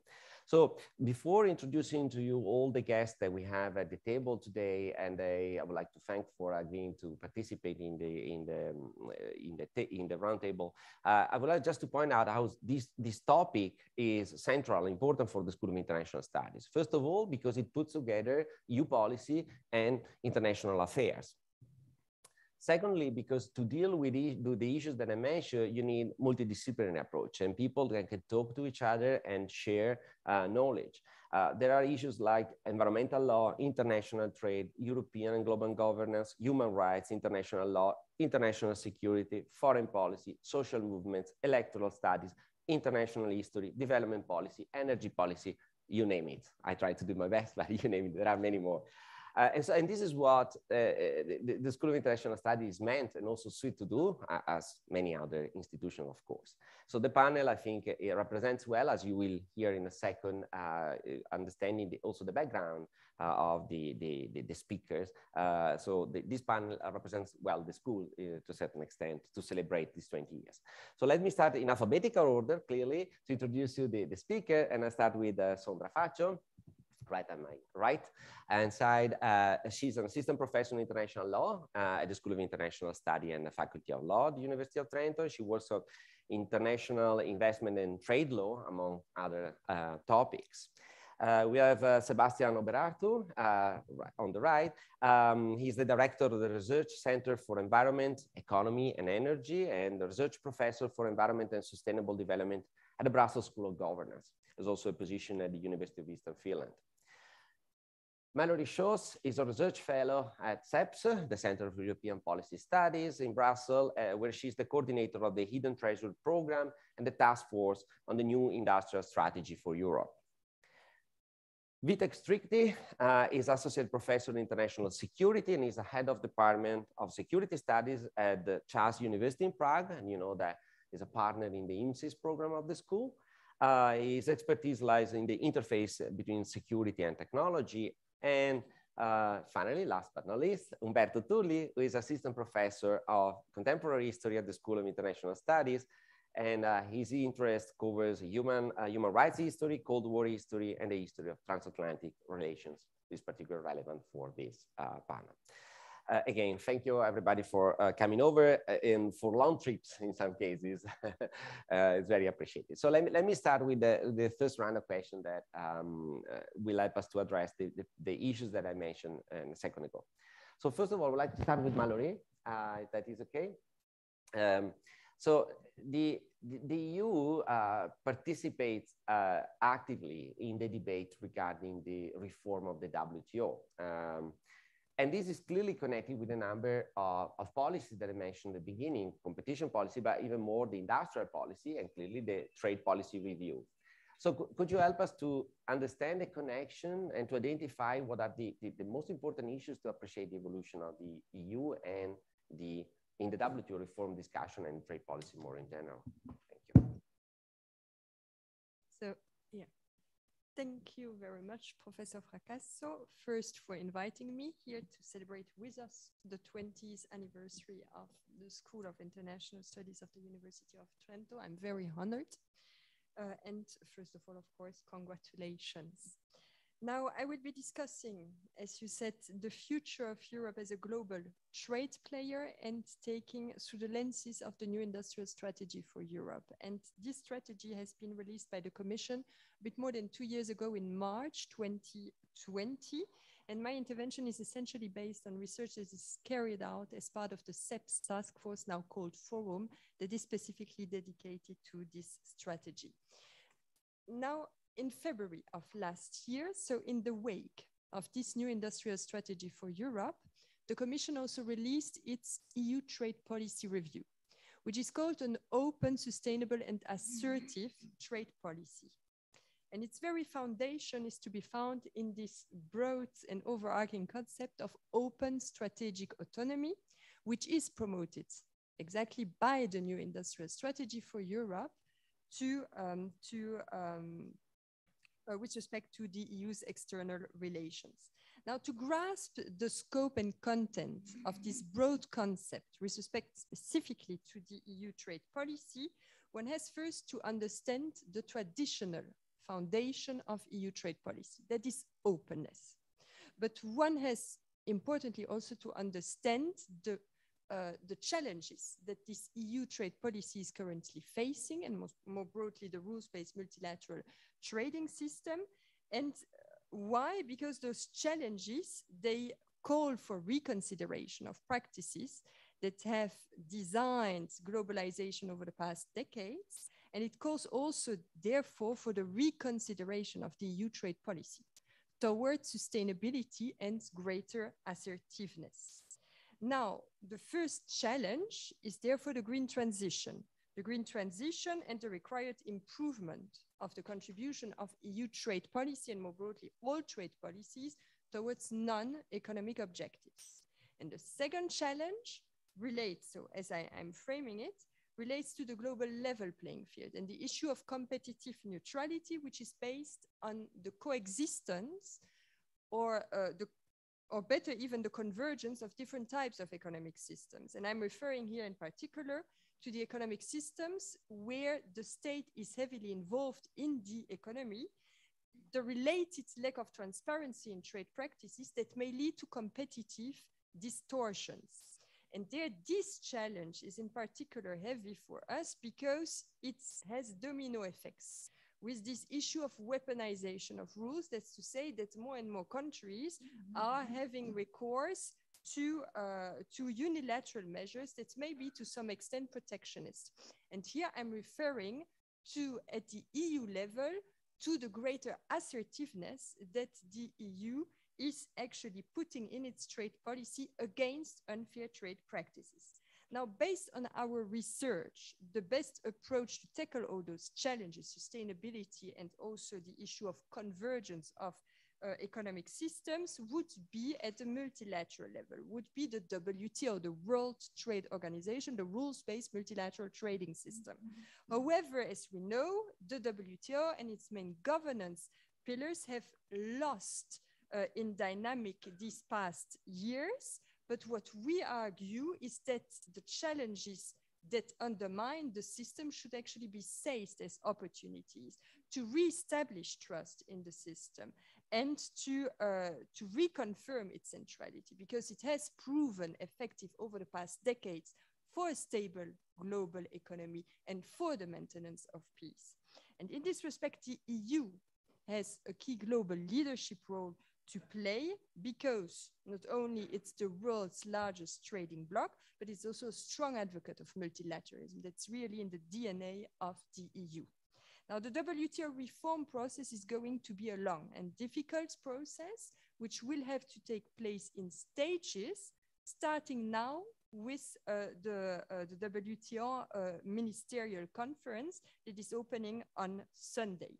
But for this to happen in the medium and long term, the members of the WTO, including the EU, have to be creative with respect to negotiating approaches, so not just multilateralism, but also plurilateralism, and also creative as to the WTO dispute settlement system. And beyond now, tackling those issues of sustainable trade and unfair trade. So sustainable trade, the EU has a key global leadership role to play there based on its Green Deal. And at the multilateral level, we see a positive dynamic with a number of initiatives that are undertaken and in which the EU is part of all of them. So here I'm referring, for instance, to the negotiations for a multilateral agreement on harmful fisheries subsidies. Most probably you have heard about it, and it's close to be adopted. But there are also more limited discussion on inefficient fossil fuel subsidies that have to be phased out. And ideally, the environmental goods agreement negotiations should be revived. So they have been suspended in 2016, but studies show that import tariffs, that's really the core business of the WTO, are higher on cleaner industries compared to dirtier industries. Now, in parallel to those negotiations and more formal discussions, there are also informal discussions, such as the informal dialogue on plastics pollution, which is, as the Deputy Director General Pogan says, one of the most important environmental issues that are discussed now at the WTO. Now, the WTO contribution there would be strengthened transparency in support of the current negotiations that are happening at the EU for having a legally binding agreement by 2024 to end all this plastic pollution. Now, I'm referring a bit to what Sandra Thatcher is going to tell you as well, is that the EU is active at the multilateral level, but also at the lower governance levels. And till recently, the EU's main perspective on sustainable trade has been to integrate trade and sustainable development chapters in its new generation of free trade agreement. And now also at the autonomous unilateral level, the EU is quite active with respect to sustainable trade. And there I'm referring, for instance, to the recent Commission's proposal for a directive on due diligence. And so given the positive dynamic at the multilateral level, these actions at the bilateral or unilateral level should actually be strengthened to make those multilateral solutions happen. Now, regarding fair trade, which is a more delicate issue, the most appropriate approach would be, of course, also multilateralism, and they're strengthening the disciplines on subsidies or on state-owned enterprises at the WTO with the objective to limit as much as possible those unfair practices and also limit the escalation in the weaponization of rules. Now, given the overall context of lawfare, it's a domain where the multilateral action is far more under tension, and so has to rely on the other lower governance levels. And for this, the EU has also an important role to play, based first on its bilateral trade agreements and relevant disciplines, for instance, that we can find on state-owned enterprises, but also based on its autonomous measures, as I'm going to explain. So first, on state-owned enterprises, the most reasonable approach would be an international code of conduct in this respect. And their substantial progress could be achieved in the medium term because there is some convergence when we look at the different agreements, bilateral and regional agreements. We see that there is some convergence among the three main players, economic players, so the EU, US, and China in this respect. Now, if we look at the broader modernization of the WTO rules on subsidies, there it's a far more long-term issue. There China is blocking because it covers notably the issue of industrial subsidies. And in any event, before we can strengthen the rules on subsidies at the WTO level, more analytical work is needed for having a common understanding of the effects of subsidies and also of their motivations. Now, in the meantime, what can help shape those disciplines? Notably autonomous measures, such as I mentioned, the Commission's proposal on foreign subsidies, which even if it's part of a framework of greater assertiveness of the EU against unfair trading practices, it may also be an important laboratory to develop a better knowledge on those subsidies that could help shape the multilateral discipline. So to conclude quickly, the recent EU trade policy review of last year has been adopted following and in line with the EU industrial strategy. This bringing together confirms first the very foundation of EU trade policy, which is openness, but it also calls for its reorientation towards sustainability and greater assertiveness. Now, the risk of bringing together industry and trade is, of course, the issue of protectionism and geopoliticization of EU trade policy. So is this really the case? The risk is there is a risk, but we see that this concept, overarching concept of open strategic autonomy, as it is applied to the EU trade policy, seems to translate signs of some form of reconciliation between economics and politics. So distancing from protectionism, but the road is long, and so vigilance remains crucial. And why am I saying that there are some signs of reconciliation? Is because we see that the multilateral dynamic on sustainable trade is quite positive. On fair trade, the multilateral dynamic is more under tension, but it can lead to some multilateral breakthrough in the medium term on state-owned enterprises, and measures such as the Commission's proposal on foreign subsidies can help shape those these multilateral disciplines. And we are actually confirmed in our analysis based on the recent actions by the EU in times of hypercrisis. I mean, the war and the necessary sanctions that are adopted. So there is a real risk there of a greater fragmentation of world trade with the emergence of geopolitical blocks, but even advancing in this context of a delicate ridgeline, the EU's response seems to be proportionate based on a proactive cooperation and multilateralism. We see a constellation of cooperation initiatives by the EU, be it with India, with the US, but also with China currently. And this should not be actually a surprise, given that the principles that are at the foundation of the EU are also those at the foundation of the EU common commercial policy: free fair trade, sustainable development, the rule of law, multilateral cooperation, and peace. And those principles are firmly grounded in the European treaties, and if you look correctly, also firmly grounded in the GATT and the WTO covered agreements. Thank you.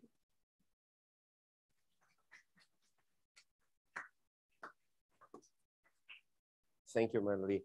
I think that you open directly the floor for Sebastian, actually, not Sondra. No, yeah, I know you were ready, but just we take a break from that. Because you mentioned so many times sustainable, and so clearly the issue with the reduction of carbon emissions, protection of the environment, and biodiversity is there. And European Union has put together this European Green Deal that everybody knows a little bit about, but not much. So Sebastian knows a lot about it. And so it can perhaps help us to understand also the relationship, this EU Green Deal with internal and external policy institutions. Thank you. Thanks very much. Yes, so I think I'll broadly have 3 points to elaborate on, and the third one will be pretty brief. The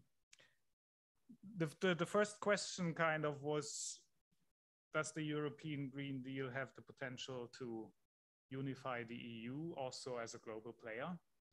And since the question then would be about potential, my answer would be yes. Especially then obviously in the fields of climate and energy and broader sustainability, although with respect to the latter, the broader sustainability agenda, perhaps the conclusion is a little bit more ambiguous. I think the first thing to understand is that in this field of climate, energy, sustainability, there's a very, very close connection between the domestic internal policy and the external policy and position of the EU in the world. Because a lot of the standing of the EU, also of its successes in the past in international climate policy, in external energy policy, to the extent there are successes in the latter, are then based on common development of domestic policies, because that has usually a unifying effect, especially if the policies are relatively progressive vis-a-vis the outside world, that once you have these progressive policies, the EU is united and pushing them also internationally. Since the European Green Deal tries to advance that agenda of the internal policy development, that can then be assumed to have a positive effect also on the external position. And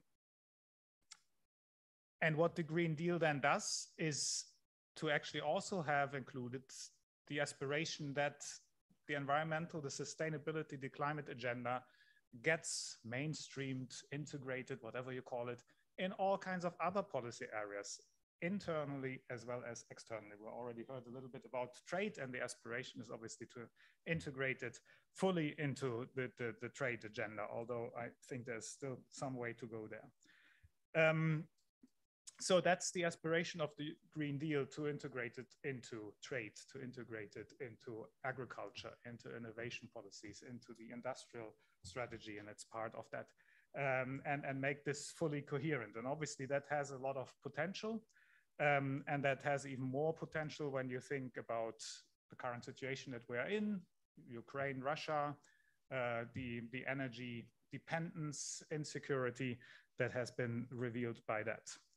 In that respect, perhaps a little elaboration on the climate agenda and what that might mean for strategic autonomy of the EU in the longer term. As you know, under the Green Deal, we have the EU has adopted the targets of reducing emissions of greenhouse gases by 55% by 2030. And to become fully climate neutral by 2050, meaning net emissions would be reduced to 0. And we have looked a little bit at what that means for the geopolitical position of the EU, because we all know that the EU is currently very much dependent on imports of gas, oil, and even coal. And what the result would be of climate neutrality. Obviously, it would result, first of all, in a dramatic reduction of imports of these fossil fuels. But then there's a lot in the literature also that we would become more dependent on the imports of other products, rare earths, other materials that you need actually for the build-up of renewable energy and alternative technologies such as batteries, etc. But when you look at that a little bit in closer detail, then you see that actually the external dependence that comes with that is of a totally different magnitude. And that means much, much less. It's first of all dispersed across a number of different materials. So there is not like, these are the 3 big ones and we need them. It's a number of materials that are used in different areas and are coming from different places in the world. So if one of them falls away, okay, a certain part of the economy will be affected, but it's a much smaller part than if you suddenly stop gas imports or anything like that. For many of these products, you have substitutes that you can put in there. The economic importance of them overall is of a different nature. If you stop fossil fuel imports, kind of the economy grinds to a halt, right? At some point, you have some reserves, etc. With the other ones, it's kind of, okay, we can't deploy as quickly as we thought solar panels and windmills and batteries, but the economy keeps going, right? On the basis of what's already out there. So it's pretty different. And thirdly, you have a lot of policy options to actually address this import dependence by pushing forward the circular economy, recycling, etc., to actually get to a situation where you need less of these imports. So in terms of strategic autonomy in this energy field, I think the EU is on a good route there and becoming much more autonomous. Obviously, in a time frame of, let's say, 10, 20, 25 years. So that looks good, right? Second point is, well, number of challenges and problems. Because the European Green Deal is a strategy. So first of all, it needs to be implemented. And that is where then some of the problems arise, right? This is not ensured, there's challenges with that. Again, many of the challenges actually are then in the domestic policy field. But as I explained, that's important for the external role of the EU as well. There's increasing contestation because of the social dimension of the distributional effects that we have with the climate and energy transition, that who's going to pay, right? There's resistance to change, to the transition, because climate and energy transition means, well, there will be change and people are not always prepared to accept change and to accept that if they don't have the change now, there will be worse change later on imposed on them by change of climate, etc. So we see a lot, and could make links to the populism debate that we had before, etc., that are trying to exploit this and put the social and distributional issues first. We see challenges because of the crises that are coming. We saw challenges with respect to the COVID crisis, where climate and energy and sustainability agenda were questioned. That was overcome. We saw challenges now with the Ukraine-Russia crisis that, again, the agenda has been questioned. Again, there has been a big majority politically as well as societally to actually overcome that and say, no, it's important and actually helps, and we should focus on the synergies that are between these. But in small pockets, you see kind of the backlash potential that is there. On the industry side, industry is increasingly saying, well, this is getting too much for us, either because it's true or because they want to exploit the situation. You may have heard that, and I think that's the background to that, the European Parliament's position on the current Fit for 55 legislative package, one of the cornerstones, and that the emissions trading system didn't get through the European Parliament, was it the day before yesterday or something like that? And that was in large part because of concerns of industry. We have the trade agenda, sure, sustainability chapters being introduced, but the substance of those chapters, well. Agriculture, big area. Anyway, the CAP, the Common Agricultural Policy, didn't make a lot of progress in integrating climate concerns. And now with the Ukraine crisis, they're all coming and saying, well, let's do even less. Because we need to, if you want to be a little bit pointed, because we need to feed our animals instead of eating less meat. So there are issues there. There are issues about lock-in that may now occur when we invest in new infrastructure to get gas from different sources in there, which from a climate perspective obviously doesn't make sense. And there's a lot of concerns about the speed and the depth of the transition. That and the speed and the depth are the demand for those is only increasing, right? The longer we postpone the decisive action that needs to happen. Brings me to my last point, which I promised would be brief. And that is, I think we also need to realize that we probably need to prepare for more turbulence and more disruption in the future. And that more disruption and more turbulence will be fed and accelerated by the climate crisis and potential tipping points in the that are going to come about. Actually, I forgot in the last one also to mention biodiversity, which is not treated in the same way. And some of the tipping points are also in that area that scientists are increasingly warning us there are going to be tipping points that are irreversible and life will be different afterwards. And I think we need to be aware that we will cross these tipping points with increasing likelihood the less we are successful with implementing the European Green Deal, internally as well as externally. So these tipping points are there, they're coming, and kind of I hope that we'll have a few climate crises that push us forward, or sustainability crises that are not yet these tipping points that we can't go back on anymore. So with that kind of warning, thanks very much.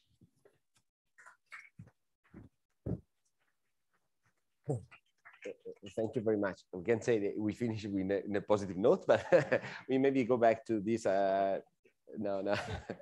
I think you also already put a question for Mallory on the table, but then we go back to that.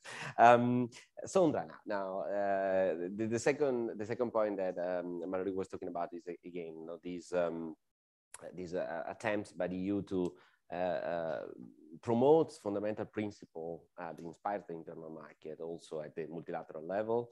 And of course, it is using trade and investment mechanism agreements in particular, no, to do that. So could you explain us a little bit more, what are the mechanisms that are used or could be used, whether they're effective or if the drawbacks are larger than the benefits we get? Andrea, let me say, first of all, that I'm happy to be here to celebrate the 20 years of the School of International Study and being part of the community.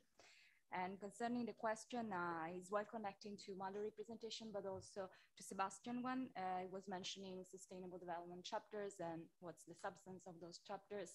And also Mallory talking about the policy, so the future also of the EU trade and investment policy.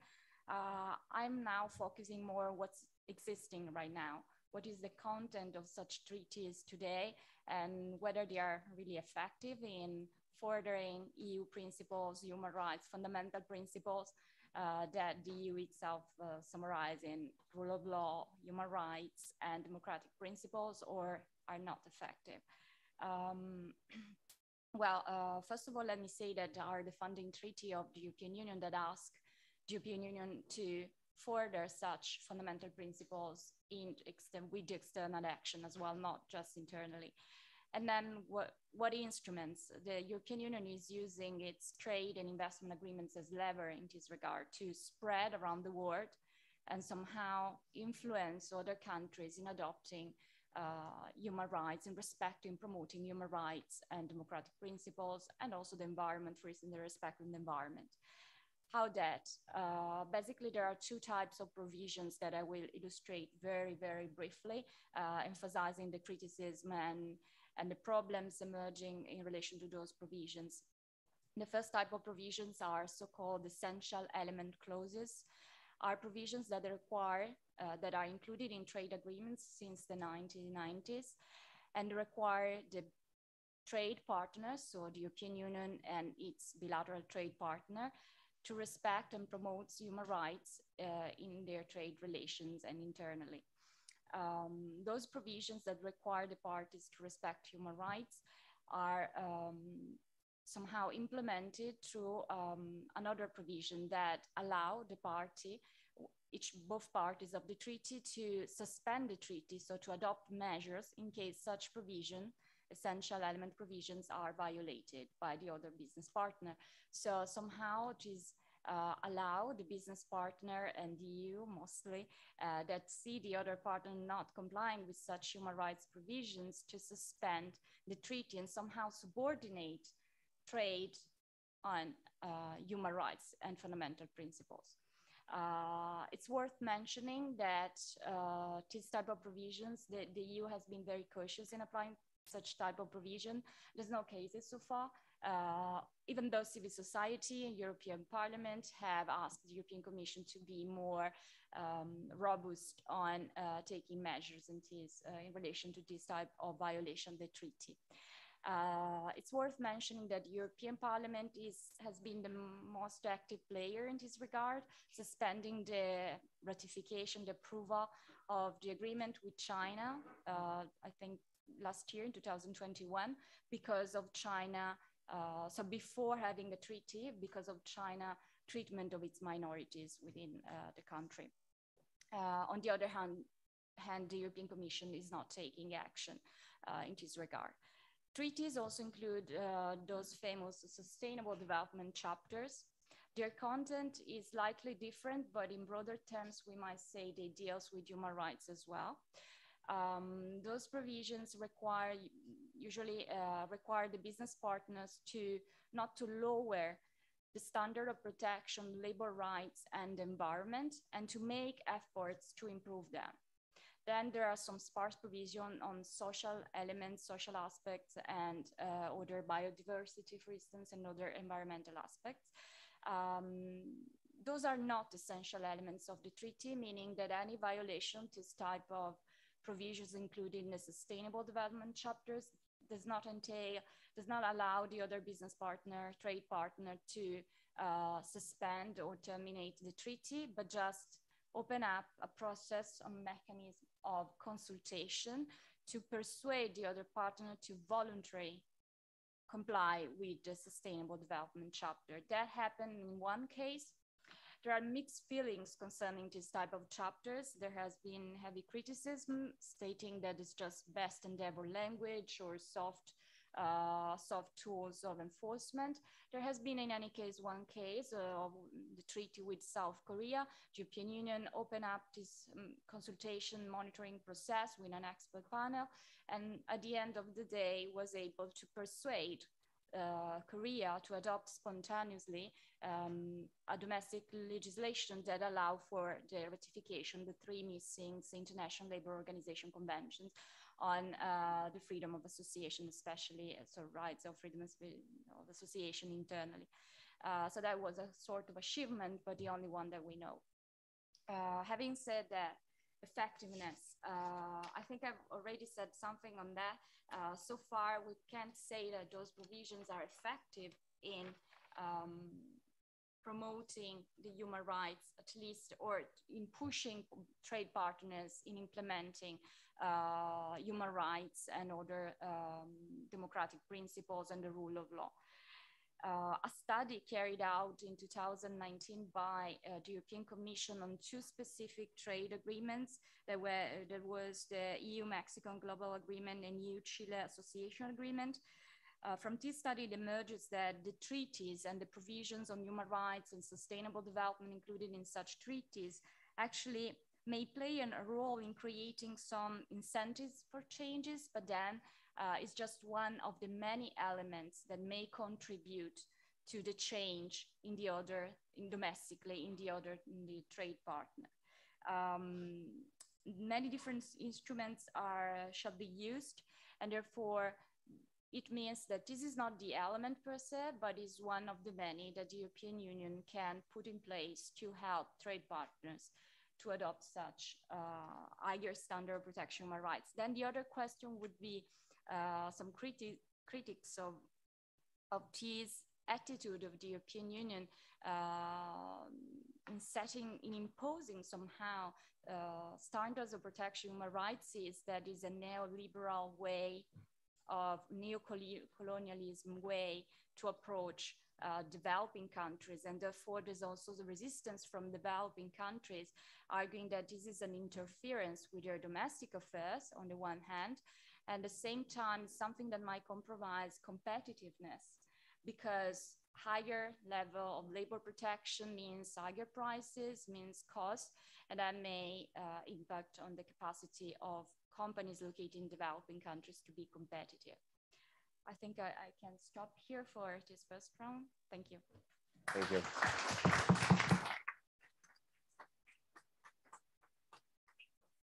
Thank you, Sondra. I think we'll go back to a couple of things you said at the end, perhaps.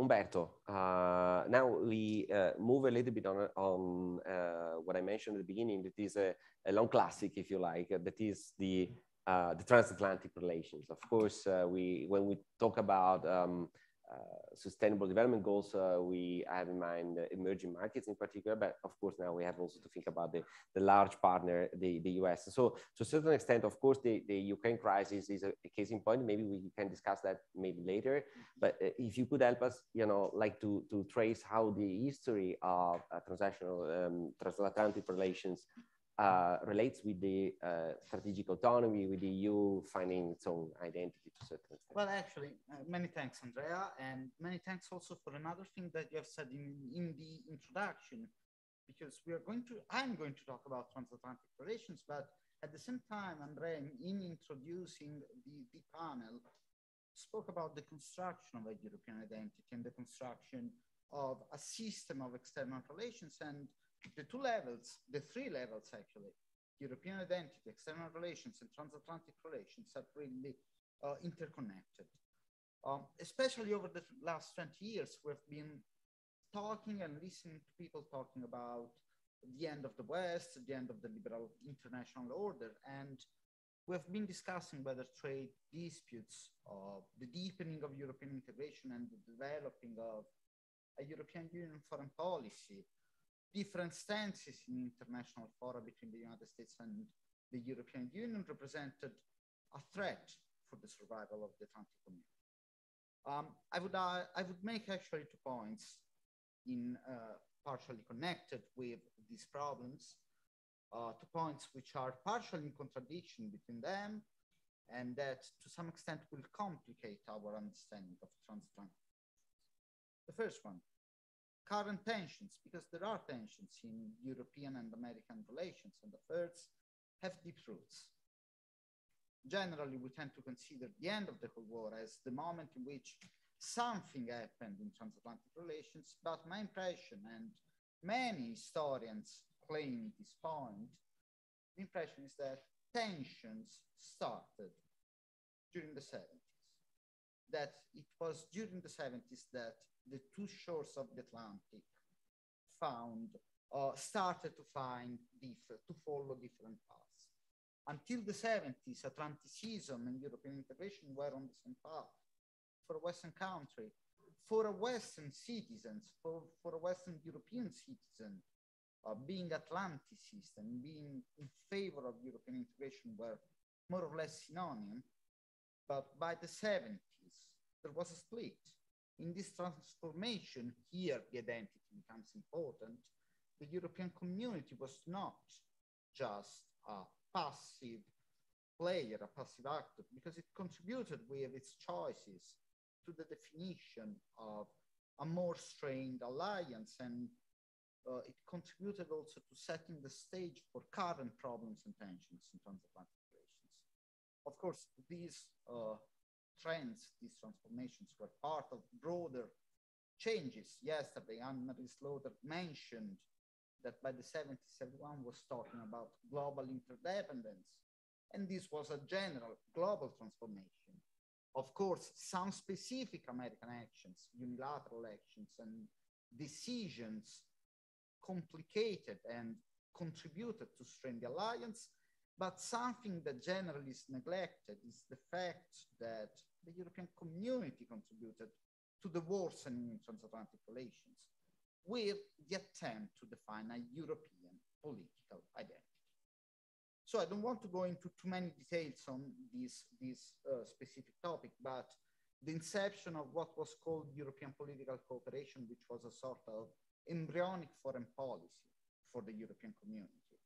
The attempt to create a real supranational democracy, 1979, the election, for the first time of the European Parliament, but also the deepening of financial and monetary integration in Europe, the snake in the tunnel, and at the end of the 70s, the European monetary system, all these decisions, actions, they all contributed to craft the idea that Europe, the European community, was an autonomous player in international relations, that it was partially different from the United States. The European community wanted to prove that it was an international, political, and diplomatic player, not just a single market. And with the attempt to define itself, the European community contributed to develop a distinctiveness from the United States. This is the first point. Second point, despite the tensions, differences, and problems that emerged already in the 70s, my impression, and I'm talking about impressions because the toolbox of the historian is not suitable to talk about recent events, is that the interdependence between the European Union and the United States has been growing over the last few years.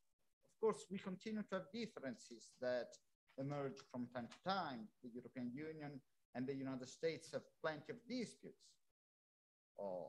Those over the war in Iraq, the 2008 recession, recent tariffs and protectionist disputes, and different regulations. But despite these conflicts, transatlantic relations continue to flourish, and this is quite clear if we took three main areas.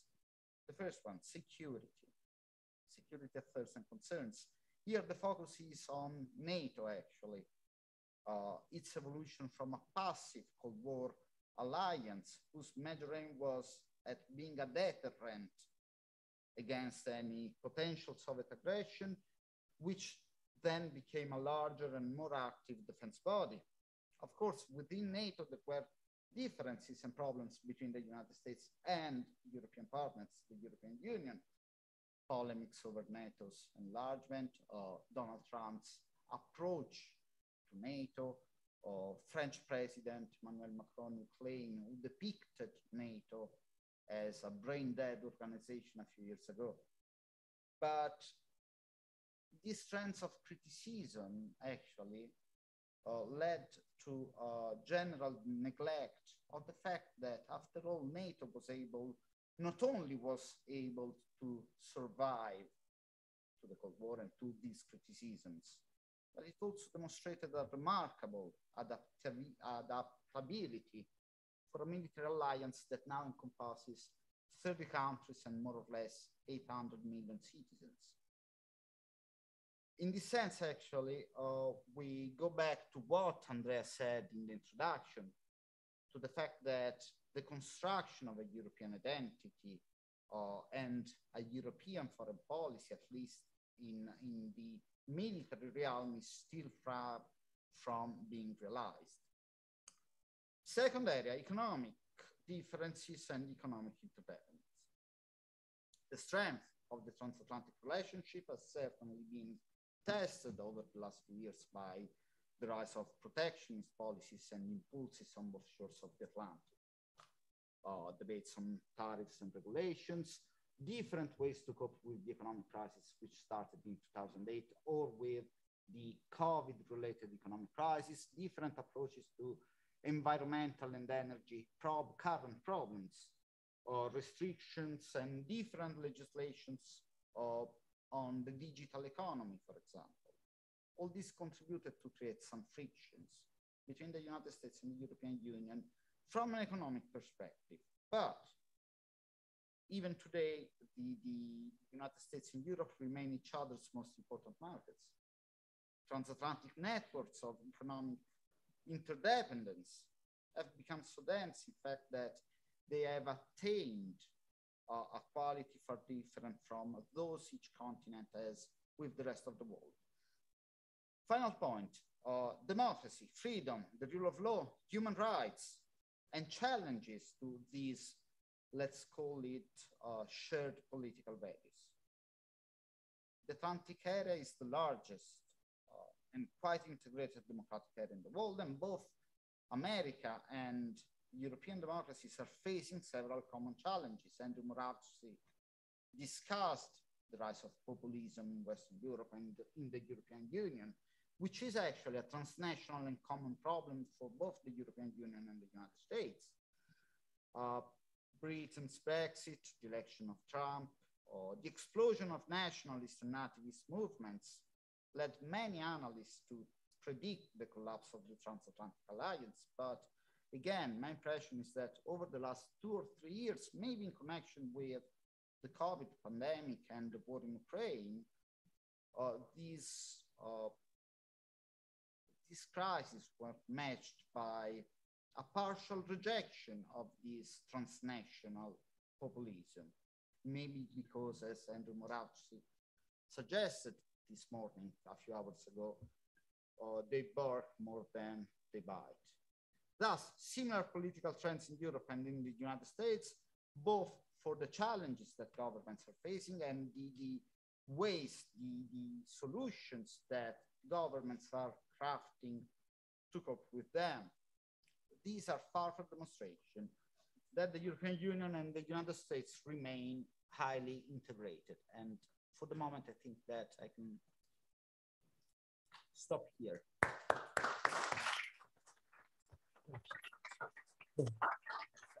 Thank you, Umberto. Well, Umberto mentioned security, and so clearly, unsurprisingly, I would address the question regarding, to a certain extent, I think that at the beginning, I made the example about the competition policy, now defending each other from competition, and now it's getting together to compete with others. I think in security policy, we're seeing something similar, defend it from each other, and now trying to explore a sort of federalization of defense. So is there any value added in doing that? Is it possible? How far we are from that objective? Thank you, Vito. All right, thank you very much for your kind invitation, introduction. It's a great pleasure for me to be here, celebrate the anniversary, and in this context, share a few ideas on EU's security and defense. Well, it's obviously difficult not to start with war in Ukraine. And as we all know, we hear a lot of cliches and kind of big words, you know, talking about wake-up calls or popped up defense bubbles and these kind of things. And it's not the first time we actually hear these. We could hear it in the early 1990s during the war in the Balkans, then, you know, during 9/11 and the subsequent terrorist attacks, then during the particular period of instability in North Africa, Middle East and stuff like that. So it's like a constant, I would say like a constant and returning rhetorics. However, this time there really seems to be some real changes. And so it might be worth, you know, looking at them. And I'd like to look at two particular things, particular elements. And the first is defense spending. And it is obviously related then, because money doesn't solve it, you know, automatically, you know, it must be used effectively. So it's related with the second point, how the EU should behave, or maybe rather, given my reasoning about the problem, how the EU shouldn't kind of behave. So coming back to the defense spending, as we all know, the European states took a peace dividend in 1990s, you know, connected with the alleged end of history and all these kind of things. And the trend, you know, hasn't changed much. And military analysts really like figures and data, and I'm not going to bore you much with these, but I'd like to raise just a few figures. If you look at the defense spending, defense expenditures in the last 20 years, the EU expenditures increased by 20%. Absolute figures, not relative, which is a huge difference. US defense expenditures by roughly 66%. There might be different metrics, but I think it's more about the context. Russian by 300% and Chinese by 600%. So this is the most recent, and in security and defense, 20 years is actually quite a short period.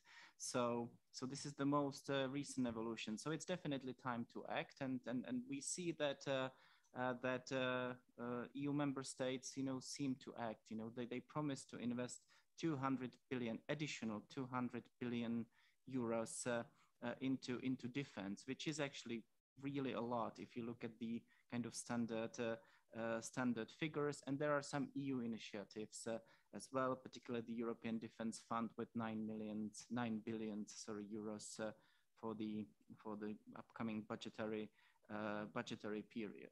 So this is a new situation and some sort of real opportunity to change, the situation with the EU sort of defense, security and defense performance, if I may put it this way. And I think it's extremely important not to hamper, this opportunity by some unrealistic visions and wrong political decisions, or even something what I would call like an intra-hegemonic attempt. And that brings me to the second point, obviously, which is the EU response. And what we currently hear, and it actually started before the war because the situation was deteriorating. We see a new wave of not just discourse, it's actually some sort of real initiative talking about federalization of defense or centralization of defense policies. And I definitely think this is not a good way forward. And I'd like to spend a few remaining minutes to actually explain why I think so. And I could start with a symbolic note. You may have noticed there is a new strategic vision of the EU security and defense, a strategic compass. And the document was drafted before the Russian invasion and approved after like 2 months ago. And this little thing as all-out war actually hasn't changed it, hasn't changed the wording. So it's still the same. And I could make a cheap fun of it further, with 5,000 troops that are assigned as a sort of response force and 200 experts. Just again, to contextualize, Russia invaded Ukraine with a 4 times higher number of troops than is the NATO response force, and it's 40K. So these are the real numbers if we talk about the current situation. And let me bring up one kind of very simple thought experiment. Just imagine how many Foreign Affairs Council that would take to convince, say, Hungary to take a military action, any kind of providing weapons, supporting Ukraine. So I'm all for negotiations, deliberation, trade-offs. It's perhaps the only way how to keep things together politically. But in defense area, this might come at huge costs, and I think the EU cannot really afford it. And I could support this argumentation by a couple of historical examples. And I don't want to talk about Treaty of Paris because it's an ancient history in this perspective. But how many of you remember procurement directives from 2008, 2009, and the European defense equipment market? The big term and the idea that liberalization will actually solve defense as it may have solved, other industrial, areas in Europe. And there was just one simple paragraph, saying that if there are national interests, at play, this entire framework could be avoided. And that was just enough, I'm kind of simplifying things a bit, but this was just enough to kind of hamper the entire initiatives. There are also several type of European buzzwords, typical European buzzwords that sounds extremely rational, like pooling, sharing, deduplication initiatives or processes and stuff like that. But if you look at the former context when they were actually used to reduce spending, as a cost-effective mechanisms, and they seem to be very problematic when it comes to military practice, because militaries are not necessarily puzzles that you just put together a few pieces and you create a force. It just simply doesn't work like that. And in the European context, these words are often used with some sort of large project that might often have like a special political motivations behind them, and that means that this might not be the most effective way kind of forward. And just again, to give you some example, Germany recently decided to procure, I think, 30 F-35s, which is a great decision and definitely good thing for European security and defense, and obviously very rational decision. You know, many military experts would say that the jets with the stealth technology and with the systems that are able to acquire and destroy targets on long range are actually still the best. But there was a huge reaction, you know, from the French side, you know, claiming that this is not exactly the way how European sovereignty, defense sovereignty, and European defense autonomy should be built. And I actually think this is the way how European sovereignty and defense, you know, should be built. And it's not a surprise that the UK decided to, it already has a couple of decided to purchase, you know, further F-35s, and I think the Netherlands, Switzerland even, or Finland. So, and that brings me to perhaps one of my kind of final points, that national governments actually do act when it comes to security and defense. So if the threat perceptions are actually really high, which now they obviously are, then they do act. We know it from Cold War history. We know it not that much, you know, from the past 30 years, as I mentioned earlier. But with this 20 billion euros, which is still a promise, but I think large part of it will materialize. That's a huge money. Just compare it with the 9 billion European Defense Fund. If you take the budgetary period, it's just 1 billion per year. So, I mean, it's great. And we can talk later about where this money should be invested, for example, the European one. But if you compare it with the national spendings, you know, that's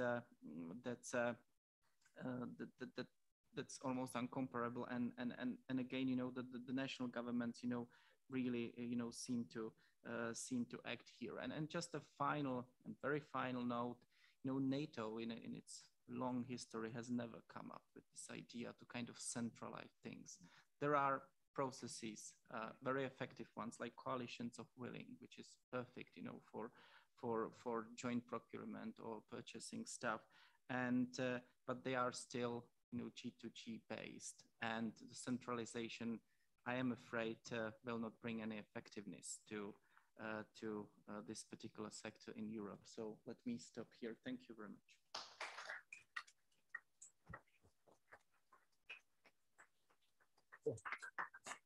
Thank you, Ritek.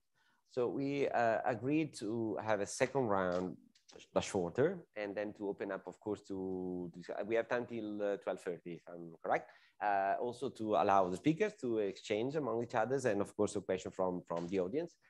So my question will be brief. Perhaps I will start with Sebastian, because you ended your speech by saying, by mentioning what happened in the European Parliament recently. So let me ask this naive question. So on the one hand, we have a transnational movement that is supporting environment protection. And now we see that there's a sort of transnational, at least the European level, industrial second thoughts. You know, maybe we are running too much. Maybe we are not ready to do that. Maybe we can do that alone. So are we seeing finally European movements on the environmental issues?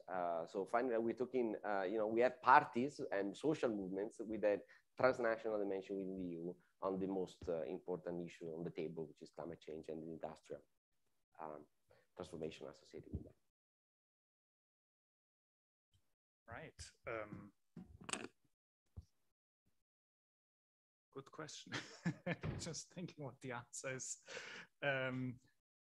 So when I look at this and what happens, obviously we have had, and I don't know whether it's just a European movement or an international movement, social movements in that area that have obviously been transnational, and the first that comes to mind is the Fridays for Future, right? And that is has had also for analysts like me an amazing effect, because the science has been out there, the knowledge has been out there, and the moment that social movement really got underway, how we could suddenly move politically was still astonishing for me, at least, to see like you know, questioning the rationality of policymaking, I guess, or the kind of rationality that is out there.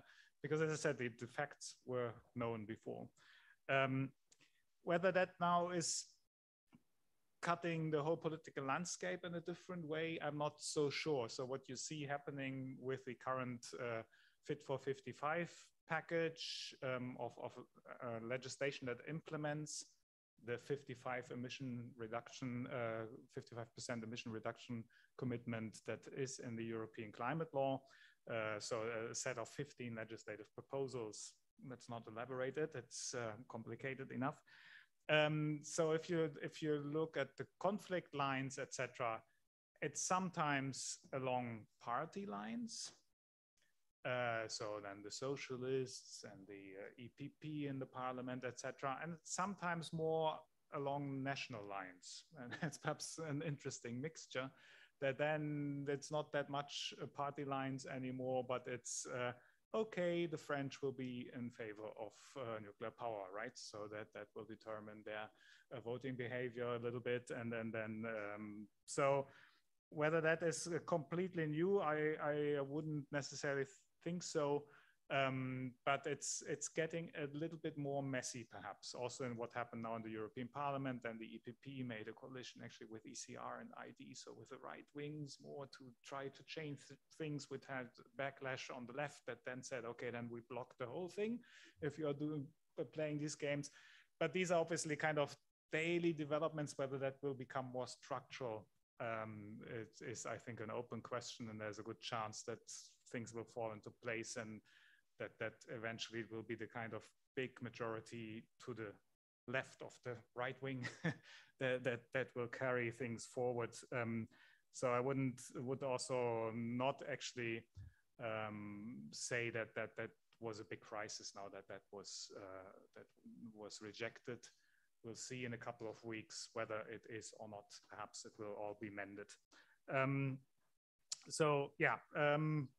I don't know whether that's a perfect response to your question, but that's perhaps a little bit. And I'm happy to go into the details of the Fit for 55 if anyone wants. Okay, so we keep this for the questions. And also you mentioned about the agricultural policy at the beginning, no? And also there we got different positions. So the cleavages that you mentioned are very interesting to explore. Maybe we can go back on that later. I would like to ask the same question to Sondra and to Mallory, which is okay, it's twofold. So maybe Mallory wants to reply to the criticism to a certain extent that Sebastian raised earlier on the ineffectiveness or about the treaties. But the question is also about this. I mean, the European Union aspires to be a rule setter, a standard setter. But if you want to do that, you also have to exploit, as Sondra said, the leverage of the EU market. And you have to be integrated. No? If you don't get integrated, you can export your values, the rules.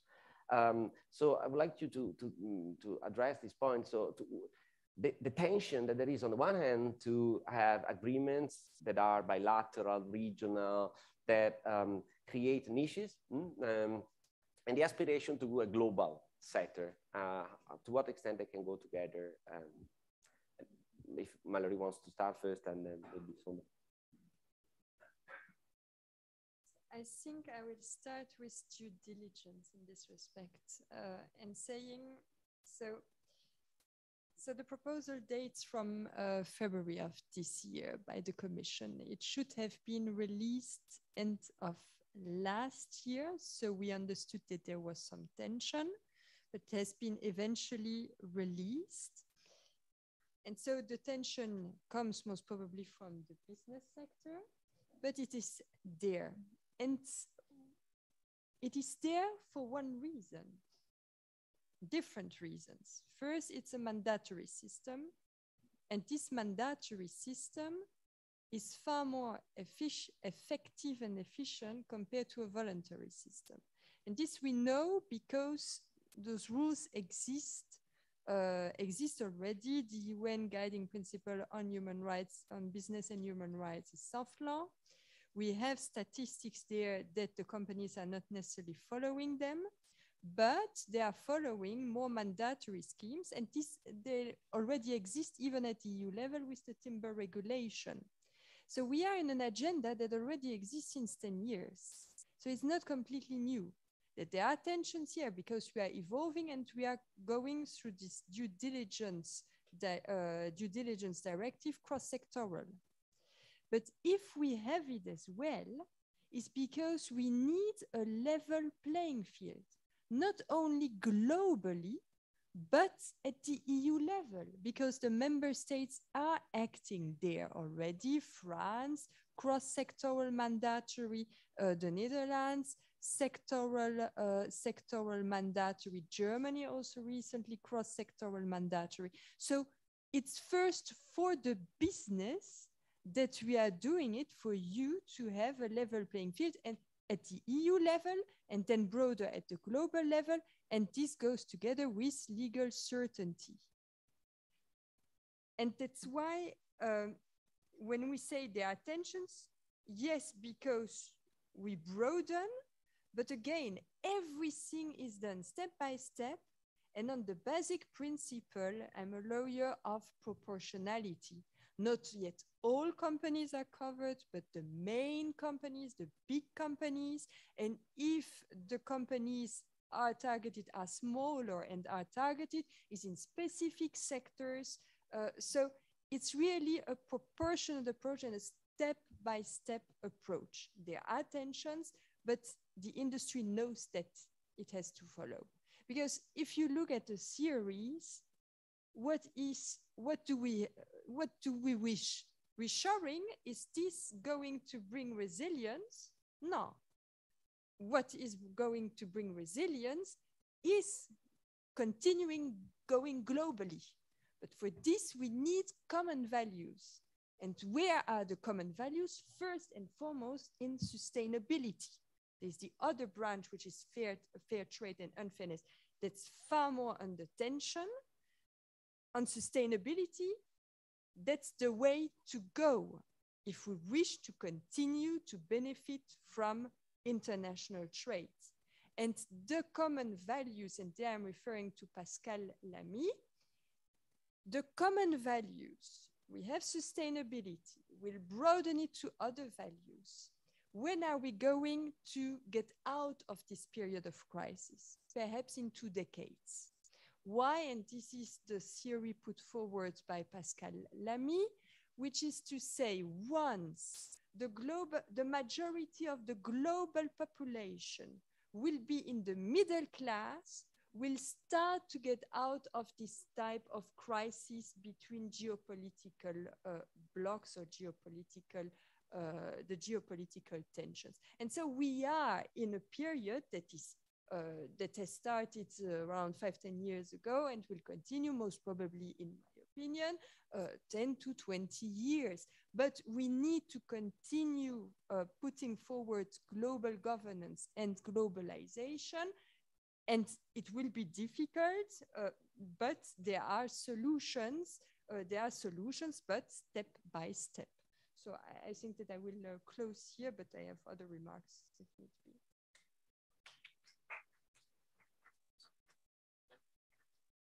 Thank you. I think I would like to reply. That's true. You said that most probably the resistance came from the business sector, not most probably came from the business sector. They realized the report, they were very upset concerning the reforms because they put the burden upon the shoulders, especially of small, medium company, which is the reality of the European Union. And indeed, if you look to the draft directive coming from the European Parliament and the draft directive now coming from the Commission is much more different, and the scope of application is reduced in the Commission after the statements by businesses across all Europe. So what I'm asking here is due diligence, corporate sustainability due diligence directive is needed as a step that European Union needs and perhaps the whole world needs, but does it takes into consideration the reality, the business reality of the European Union? And the first hand, I wouldn't say it did. Now, perhaps the design of the directive is better suited to the reality that takes into account thousands of small, medium companies. Yesterday, they give us some percentages of companies in our region and the region close by, which is Veneto, going global, are small, around 20% for Trentino, 40% above Veneto. I think they're in between for Emilia-Romagna, which are the main exporters in Italy. They are not big companies exporting, they're small, medium companies. How can we support them in implementing this type of regulation towards sustainability? The European Union, then I'm connecting to the global standard setter, is very much good in setting global standards, not much through trade agreements that involve other countries, but much more through domestic legislation that impact with extraterritorial reach, that impact on businesses around the world, even outside the European Union. So far, these European companies have some relationship with companies within the European Union. The due diligence directive we are mentioning apply also to companies that are incorporated and operating abroad, but part of the value chain of a EU company. This means that a EU company has the obligation to assure that the partner located somewhere else comply with the same high standards. That puts the EU company, perhaps other countries will adopt the same high threshold very fast, but at this point, we are putting European companies, especially small and medium companies, because I don't see so much big companies except multinational from the United States in Europe, or very few big companies truly European. We put the business sector in very hard times. Then we can say that's the change we want. We want to more sustainability. If small, medium companies are not able to approach sustainability, that's fine, they can fail. But perhaps there might be other solution supporting the type of business we have, which is not just an Italian typical sector, but also other European countries as this type of businesses, and support them towards the change. So I'm wondering whether the European Union can also finance and help concretely those businesses, which is basically what those businesses were saying in this report. And I think I stop here, thanks.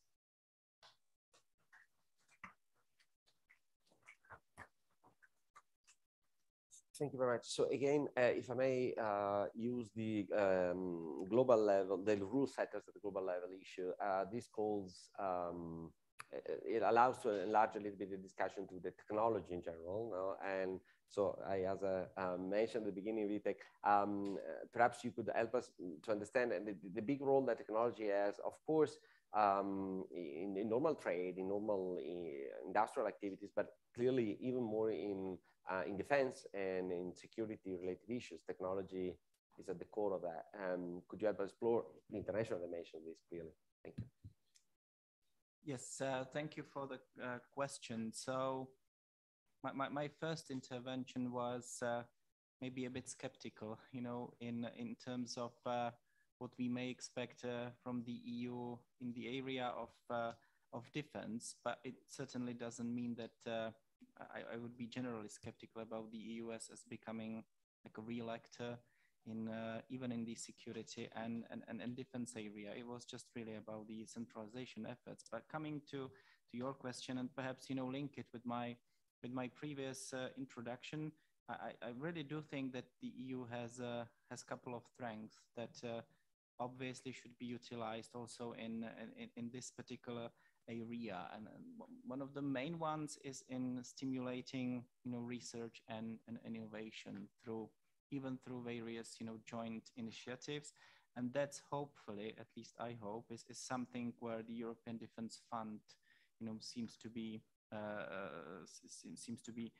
sort of moving. So I think there might be specific areas where we could find quite easily like a joint sort of political consensus on that could be sort of stimulated by the EU research and innovation structures.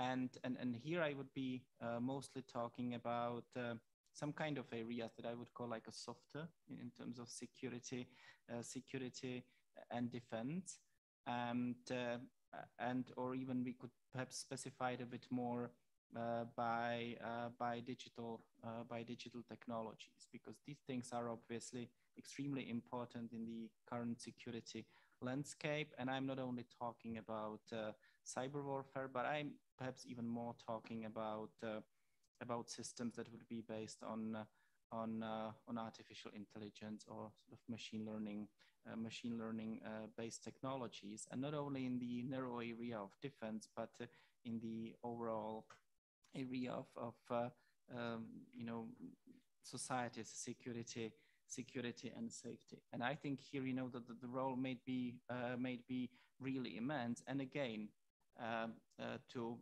to come up with some warning, which seems to be a case, you know, in my intervention this morning.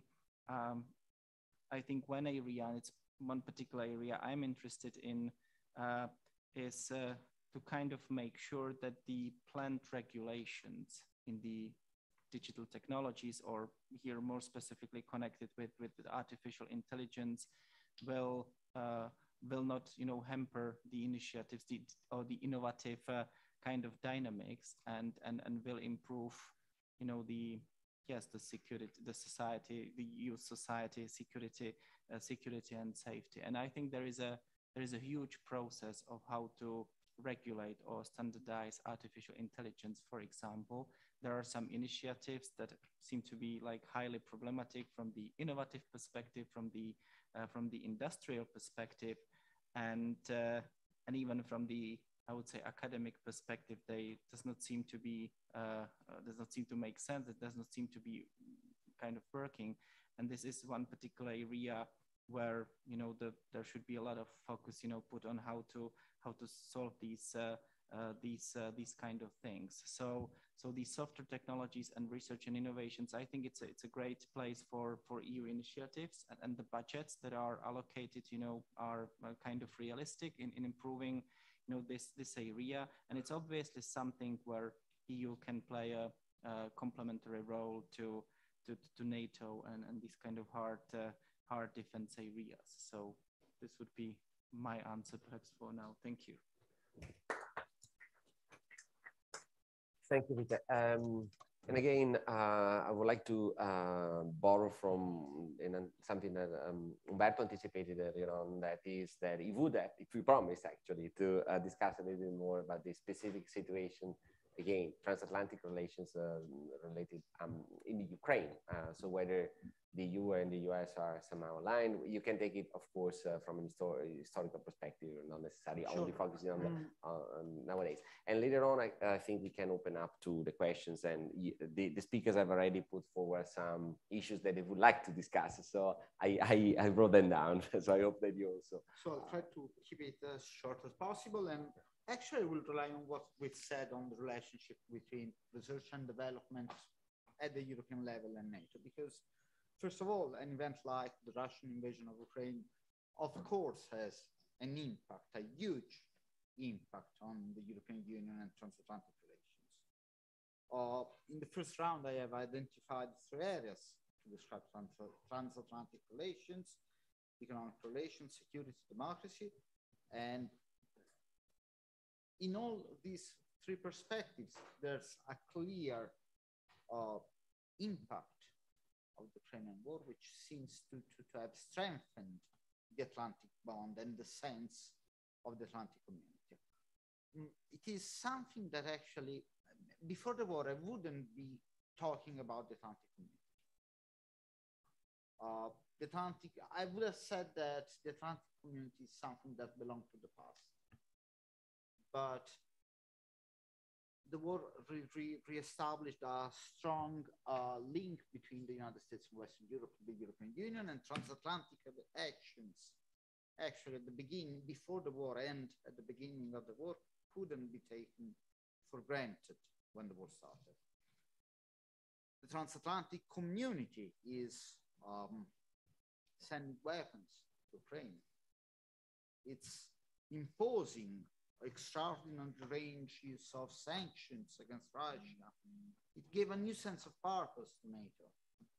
It strengthened, especially on the American side, a positive attitude toward democracy in the world and toward the European project. it is something that probably Biden was mentioning even before the war started, that the United States wanted to push a new Atlanticism based on shared values and interests. But focusing on the European side, actually, and here actually I'm going to rely on what we said. On the one side, my impression is that the war started or strengthened a double process for the European Union. On the one side, it has strengthened the American leadership in security affairs within NATO. The fact that the European Union is relying on the United States for its security, and that the European Union cannot prescinde from the American role in granting security, in assuring security. On the other one, actually, it reopened the Pandora's box of discussions about European sovereignty, European identity, European military capabilities, the need to have an autonomous military tool. Of course, I'm unable to predict which directions we will take at the end of this debate. But one thing that it is quite new, and one thing that which is quite clear to me, is that the Ukrainian crisis accelerated a renewed cooperative attitude between the United States and the European Union.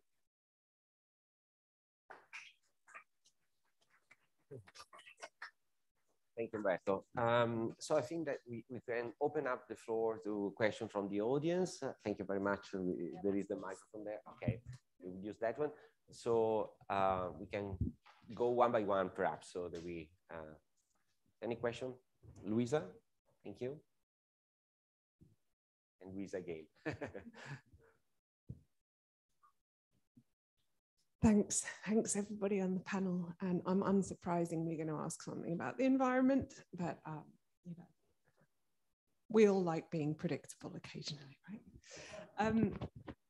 So we've talked a bit about sustainability, etc. And I'd like to ask, I'm actually drawing on something that Professor Oberto wrote with a group of people a couple of years ago, I think now, which was a call for transformative governance.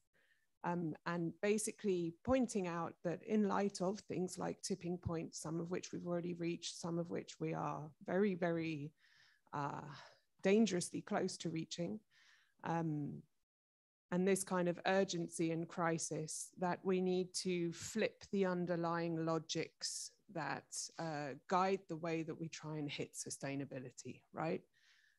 Perhaps rebalancing towards the original idea of sustainable development, which was a much more balanced approach that wasn't, we can have economic growth as long as it's not damaging to the environment and social fabric, but rather that all of these three things are equal goals, right? So I was interested hearing this very good question that Mallory also pointed out, you know, can you hit sustainability goals, environmental goals using a trade agreement? So I guess I'm asking the panel, my thoughts are a little bit disorganized, I apologize. Can we transform governance? Can we transform Europe as a global actor if we are still essentially trying to do it through trade agreements, trying to do it through acting on the multilateral stage as an organization with economic roots, right? Is it ideationally possible for us to really transform the way that we approach multiple crises, given the history of the European Union and the way it has integrated, and especially given not only the fact that we have some perceptions from partners, particularly developing country partners, that we don't have the moral authority to do that because of colonial history, because we have a very long history of Europe enriching itself basically from the resources of countries that we now want to be more equal trading partners with. Do we also have an issue there in terms of the contestation that we come from inside Europe, right? So we're very clearly still in a moment of not the consensus, but the dissensus moment. So exactly, movements pushing for more participatory governance, movements pushing for different kinds of approaches. And none of those claims are very consonant with acting in a unified and fast and urgent way at the international level, right? So how do we, can we really transform on the model that we've already got, I guess?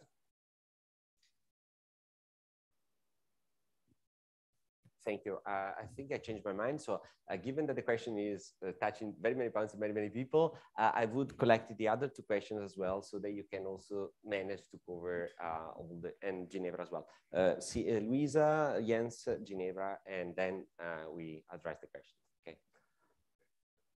Sorry, Luigi as well, okay. You will have to be very fast. Thank you. So my question is for Vit and the issue of security and defense.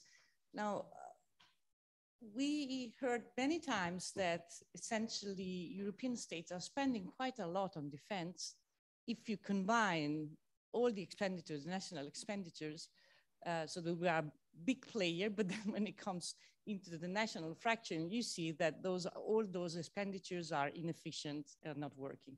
Now, it seems that your point was essentially going the other way around. That is that we see no centralization, and actually this is how we should go on. So to me, this is a little bit puzzling. I see why it's not going on. There's no centralization, essentially because we don't have any foreign policy. And if you don't have a foreign policy, why should we be able to develop a defense policy? But whether this is something that we should keep as a model, to me, is less clear. And the other thing that I would like to ask to you is how you assess PESCO, because to me, it was somehow a surprise that it developed quite quickly and with many, many states on board. But at the same time, the results are not clearly visible, maybe to somebody like me who's not an expert. Thank you. Thank you.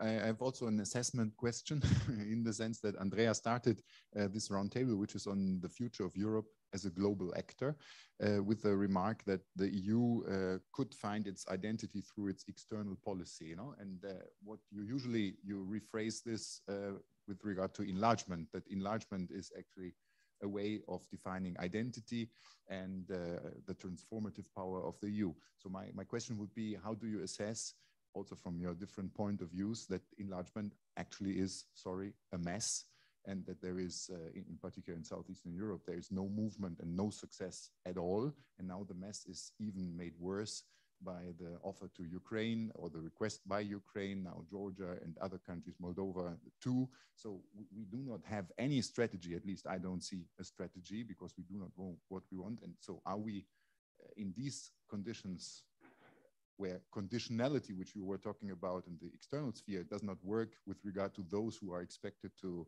implement it because they want to get in. What impact does this have on your fields and regarding the EU's position as a global actor? Thanks. Thank you, yes. Ginevra and Luigi, it doesn't matter in what order. Thanks. So first of all, thank you very much for the very interesting roundtable. I was gonna circle back to issues about environment. And I wanted to ask the panel simply, so drawing on the national interest cost that was previously mentioned, and considering the energy supply issues that we're seeing now with the Russian invasion of Ukraine, are we seeing a securitization of environmental and green policies issues? And if yes, is this a chance for the EU to jump forward in this sense, or is it more of a drawback to the move towards a more green Europe? So, very much. Thank you, Matteo. So my points are for Sondra, Sebastian, and then I have also for Umberto a comment. So at least in my opinion, I think that what's going on right now is a sign that it's time to recognize that the influence that Europe, or I would say more in general, the West, can have on world affairs, it will be declining in next year. So we have seen also with regard to the sanctions, at least in terms of world population, big emerging countries like China, India, Brazil are not following the West. So this has many implications also in terms of European trade policy, environmental policy. So perhaps we should abandon a sort of top of the class syndrome to give lessons to the rest of the world. In particular, with respect to the environment, don't forget that as a whole, the EU, I think if I'm not wrong, in terms of global carbon dioxide emissions, our share is 8% of global emissions. So we should take into account to have too ambitious targets as we are. Perhaps also this has to be revised because the rest of the world is not following us. China and India are planning the building of more coal fuel plants, for instance, just for giving you an example. So to disrupt entire industries for reaching or targets which are unrealistically ambitious, I don't think it's in the interest, in the long-term interest of European citizens in this world in which we live. Of course, we can try to condition trade policies. For instance, there is the carbon, or what's the word? Carbon border. Carbon border adjustment. Right. For instance, that's right. But again, with the share of Europe on world trade that will be declining in the next years, I don't think that will be enough. In one word, to think that soft power is enough for having a big influence on world affairs, I think is an illusion, and the Ukrainian war has demonstrated this. So let me now go to defense, because this is, I agree, and I share your skepticism. So over this, perhaps we have to distinguish industrial policy, and we can, I think, do something on this with purely defense policy. On this, I'm very skeptic. I think perhaps we'll see some symbolic outcome, such as, let's say, rapid deployment brigade, but no more than 5,000 soldiers, which is more symbolic than, and this for many reasons. Now it's not my, we can discuss for why I'm thinking of this. A final point for Umberto. So you identify in the 70s the turning point since we have seen a sort of split, at least between US and Europe on many issues. So why the 70s? I'd say the 70s were also the years of the deployment of the so-called Euro missiles, in which Europe and the, so it's much more natural to see the fall of the Berlin Wall, namely the end of the Cold War, when the Soviet threat was over, as a turning point And you're right that the Ukrainian war has relaunched, for obvious reasons, the Atlantic, solidarity. Why? Because, again, we have a threat at the border of Europe, very simple reason. Okay, I think that's more than enough. Sorry, okay, there are other two questions, but we took 10 minutes for the question, 5 minutes for the answer. So I think we have to go to the answer first. And if the director that can read my mind can say something about how, can we take 5 minutes longer? Okay, there are two questions, Michela and Vanessa, right? So I would like you to help me out now. So for those of you who have been asked a direct question, and I think that each one of you receive at least one, go straight to those. And of course, if there are general issues regarding neocolonialism and putting the horses, as I said in Italian, so changing economics and environment, which has we should be at the core. And maybe if you have something to say about that, okay, I guess Mallory, Sondra, and Sebastian in particular. Should we start in the order of the questions? So from Luisa and also Sebastian, you were directly addressed at the beginning. So now we're supposed to be really brief, right? Right. So 3 points. Enlargement, a mess. I'm wondering, and the jury is still a little bit out on what the impact will be of the current geopolitical situation on the environmental politics. But one of the scenarios is that that will actually improve the situation, because Poland and some of the Eastern more skeptical countries may come along and see kind of the light that actually, for example, rolling out renewable energy on a faster and larger scale will actually be in their geopolitical interest also. So still a little bit, we'll need to see. Second point,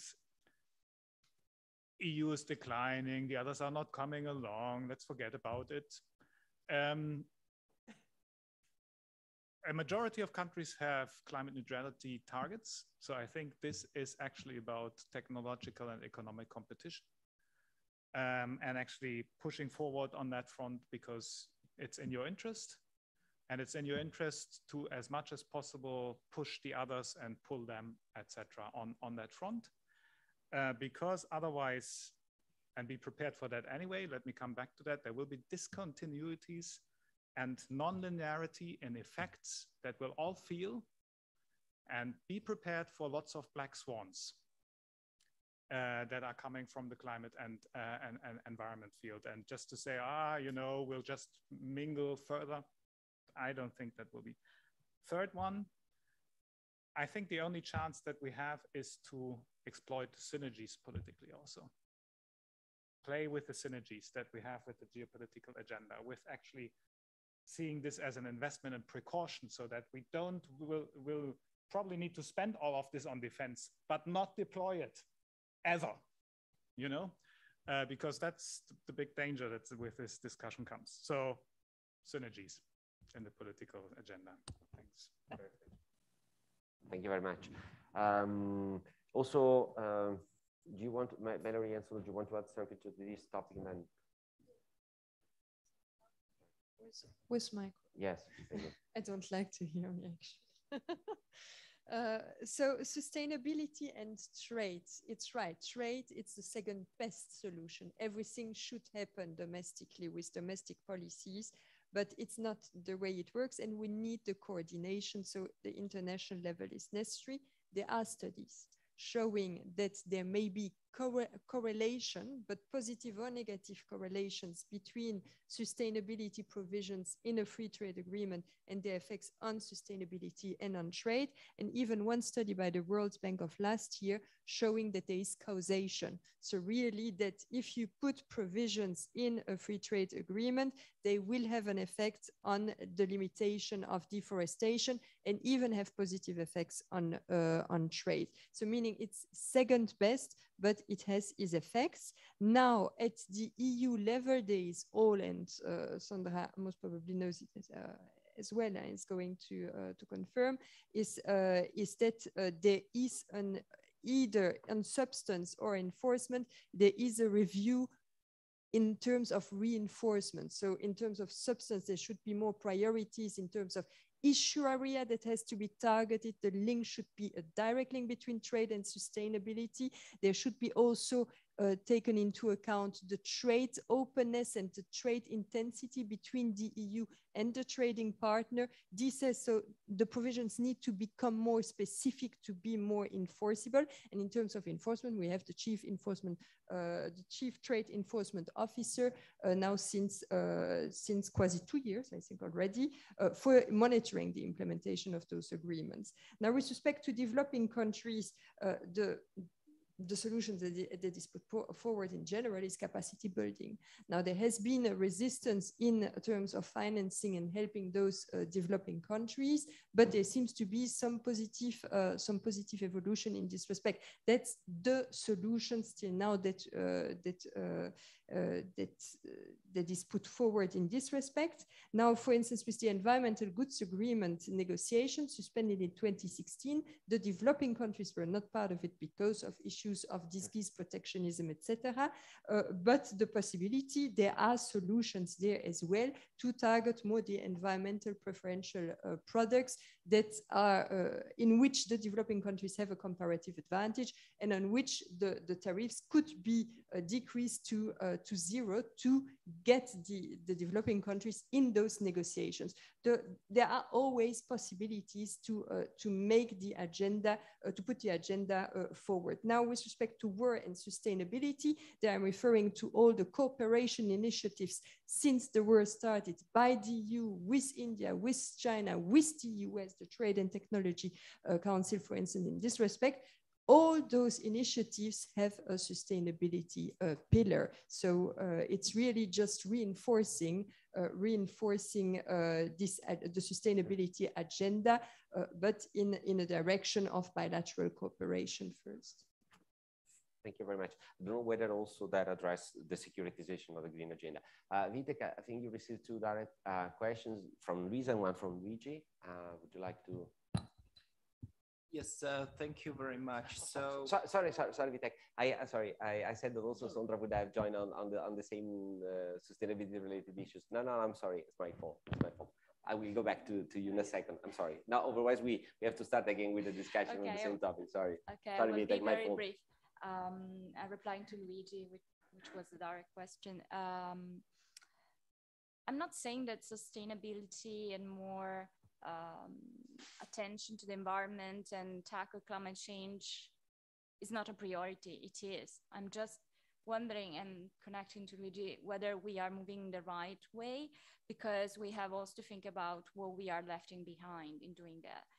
The idea right now is, and I'm referring more on the standards of corporate due diligence, but also I might say GDPR, for instance, so the privacy, the regulation that privacy, which the European Union is promoting as an instrument that actually imposed a global standard for data protection. Other countries are not following or have very hard time following companies located in other countries. And that put right now in an uncompetitiveness situation, are not competitive our companies, which are suffering from that. So if you want the companies to take part to the sustainability process, then you have to help them out, to support them in doing that, because sustainability is not something that can be achieved by one country, nor by one player within the country. It's something that we have to work together. And I don't think the European Union is taking into account that, except in principle, just in principle, not in practice. So that's what I want to say. And yes, I agree with Luigi's, that's connected with the question that the influence of Europe is somehow declining, and the case that other countries are not following also in the trade area is an example.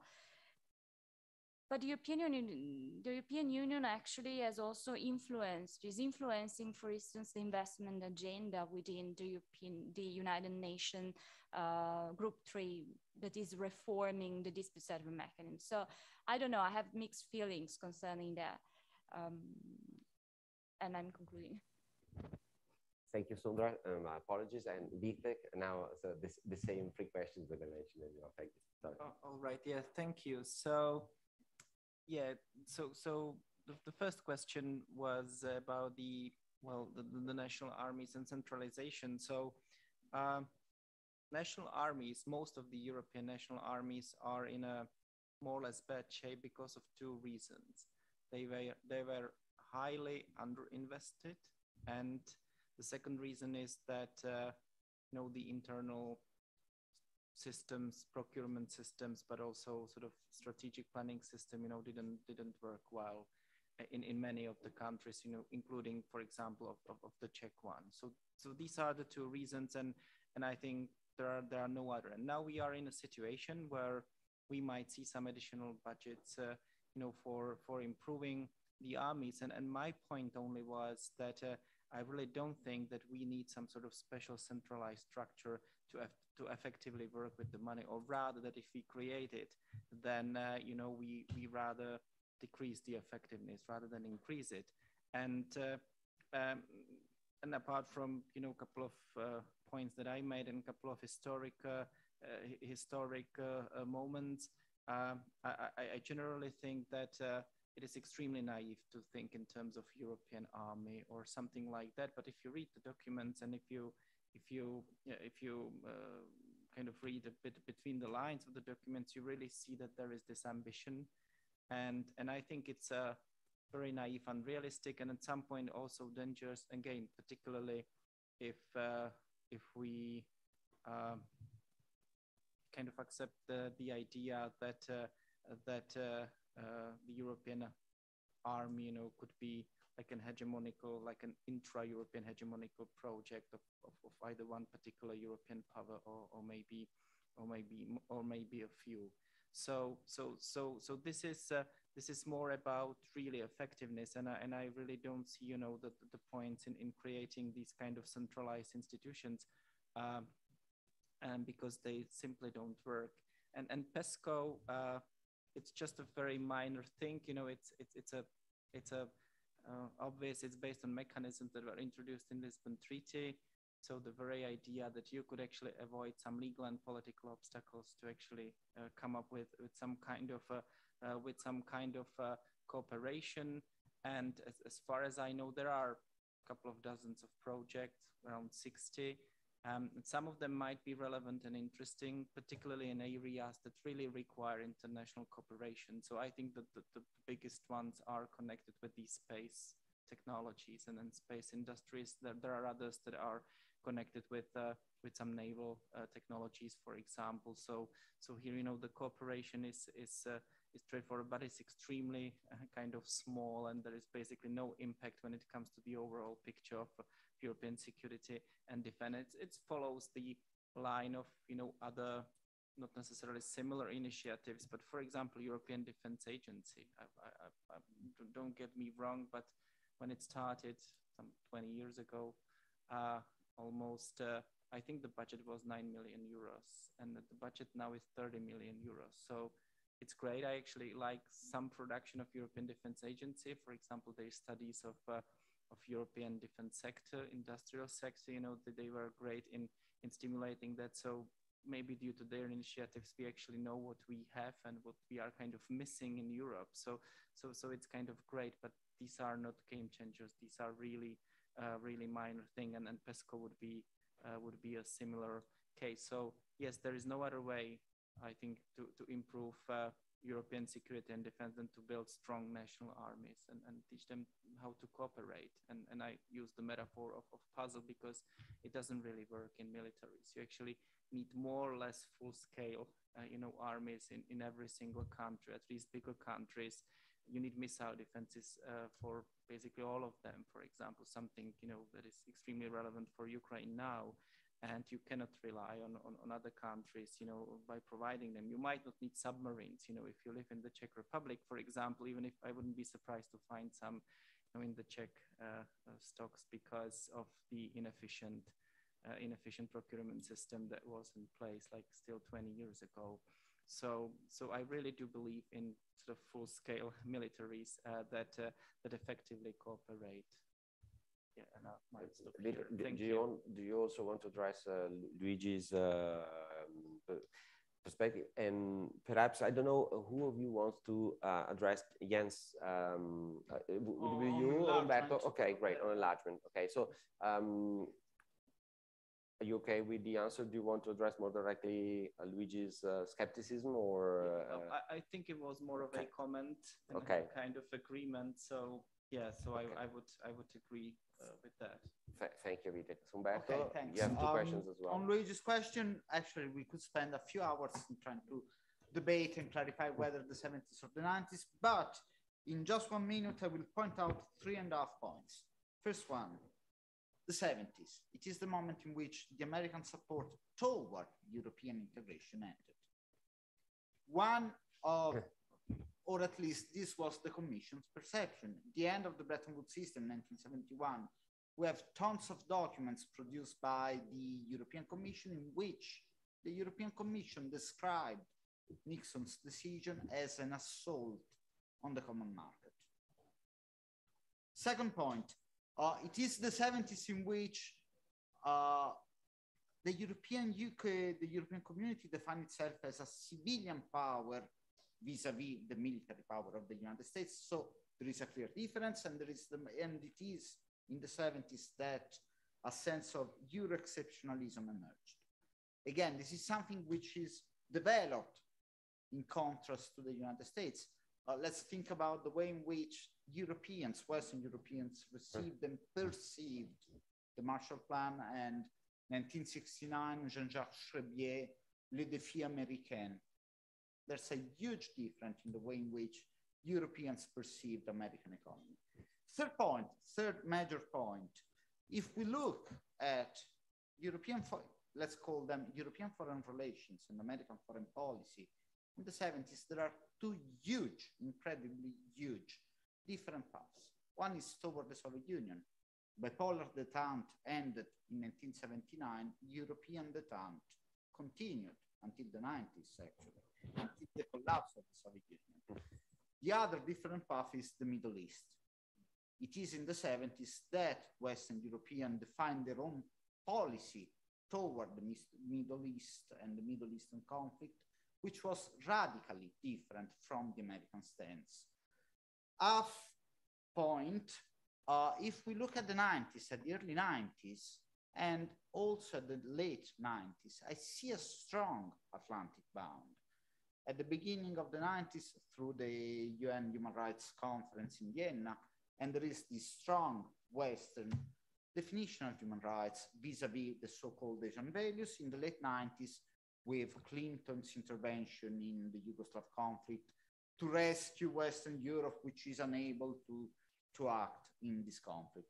So to some extent, even the lack of the common enemy was matched by a renewed sense of Atlanticism in the 90s. Jens and enlargement, here I do not have a clear answer, but I have 2 points in my mind. The first one is the Copenhagen criteria and the fact that probably we relied too much on the normative and transformative power of the Copenhagen criteria. The other point has to do with transatlantic relations and the 2003 war. There was a brutal acceleration because of Bush's diplomacy toward the new Europe, which was perceived by, I think, the Prodi Commission and many European governments as a challenge, as a mortal threat to the European Union. And so in order to counterbalance Bush diplomacy, there was this acceleration for the enlargement. It's not an answer to your question, but it's something to complicate it a little bit. Thank you, Umberto. So I would propose a last round of applause for the speakers. I'm sorry for the last 2 questions, but perhaps you can talk at the end. So thank you very much for participating and being so effective also in addressing all these questions. I think you should be happy because you actually raised all the interest of the audience. So thank you very much again, and see you later in the afternoon and at 3. Thank you very much. Grazie mille.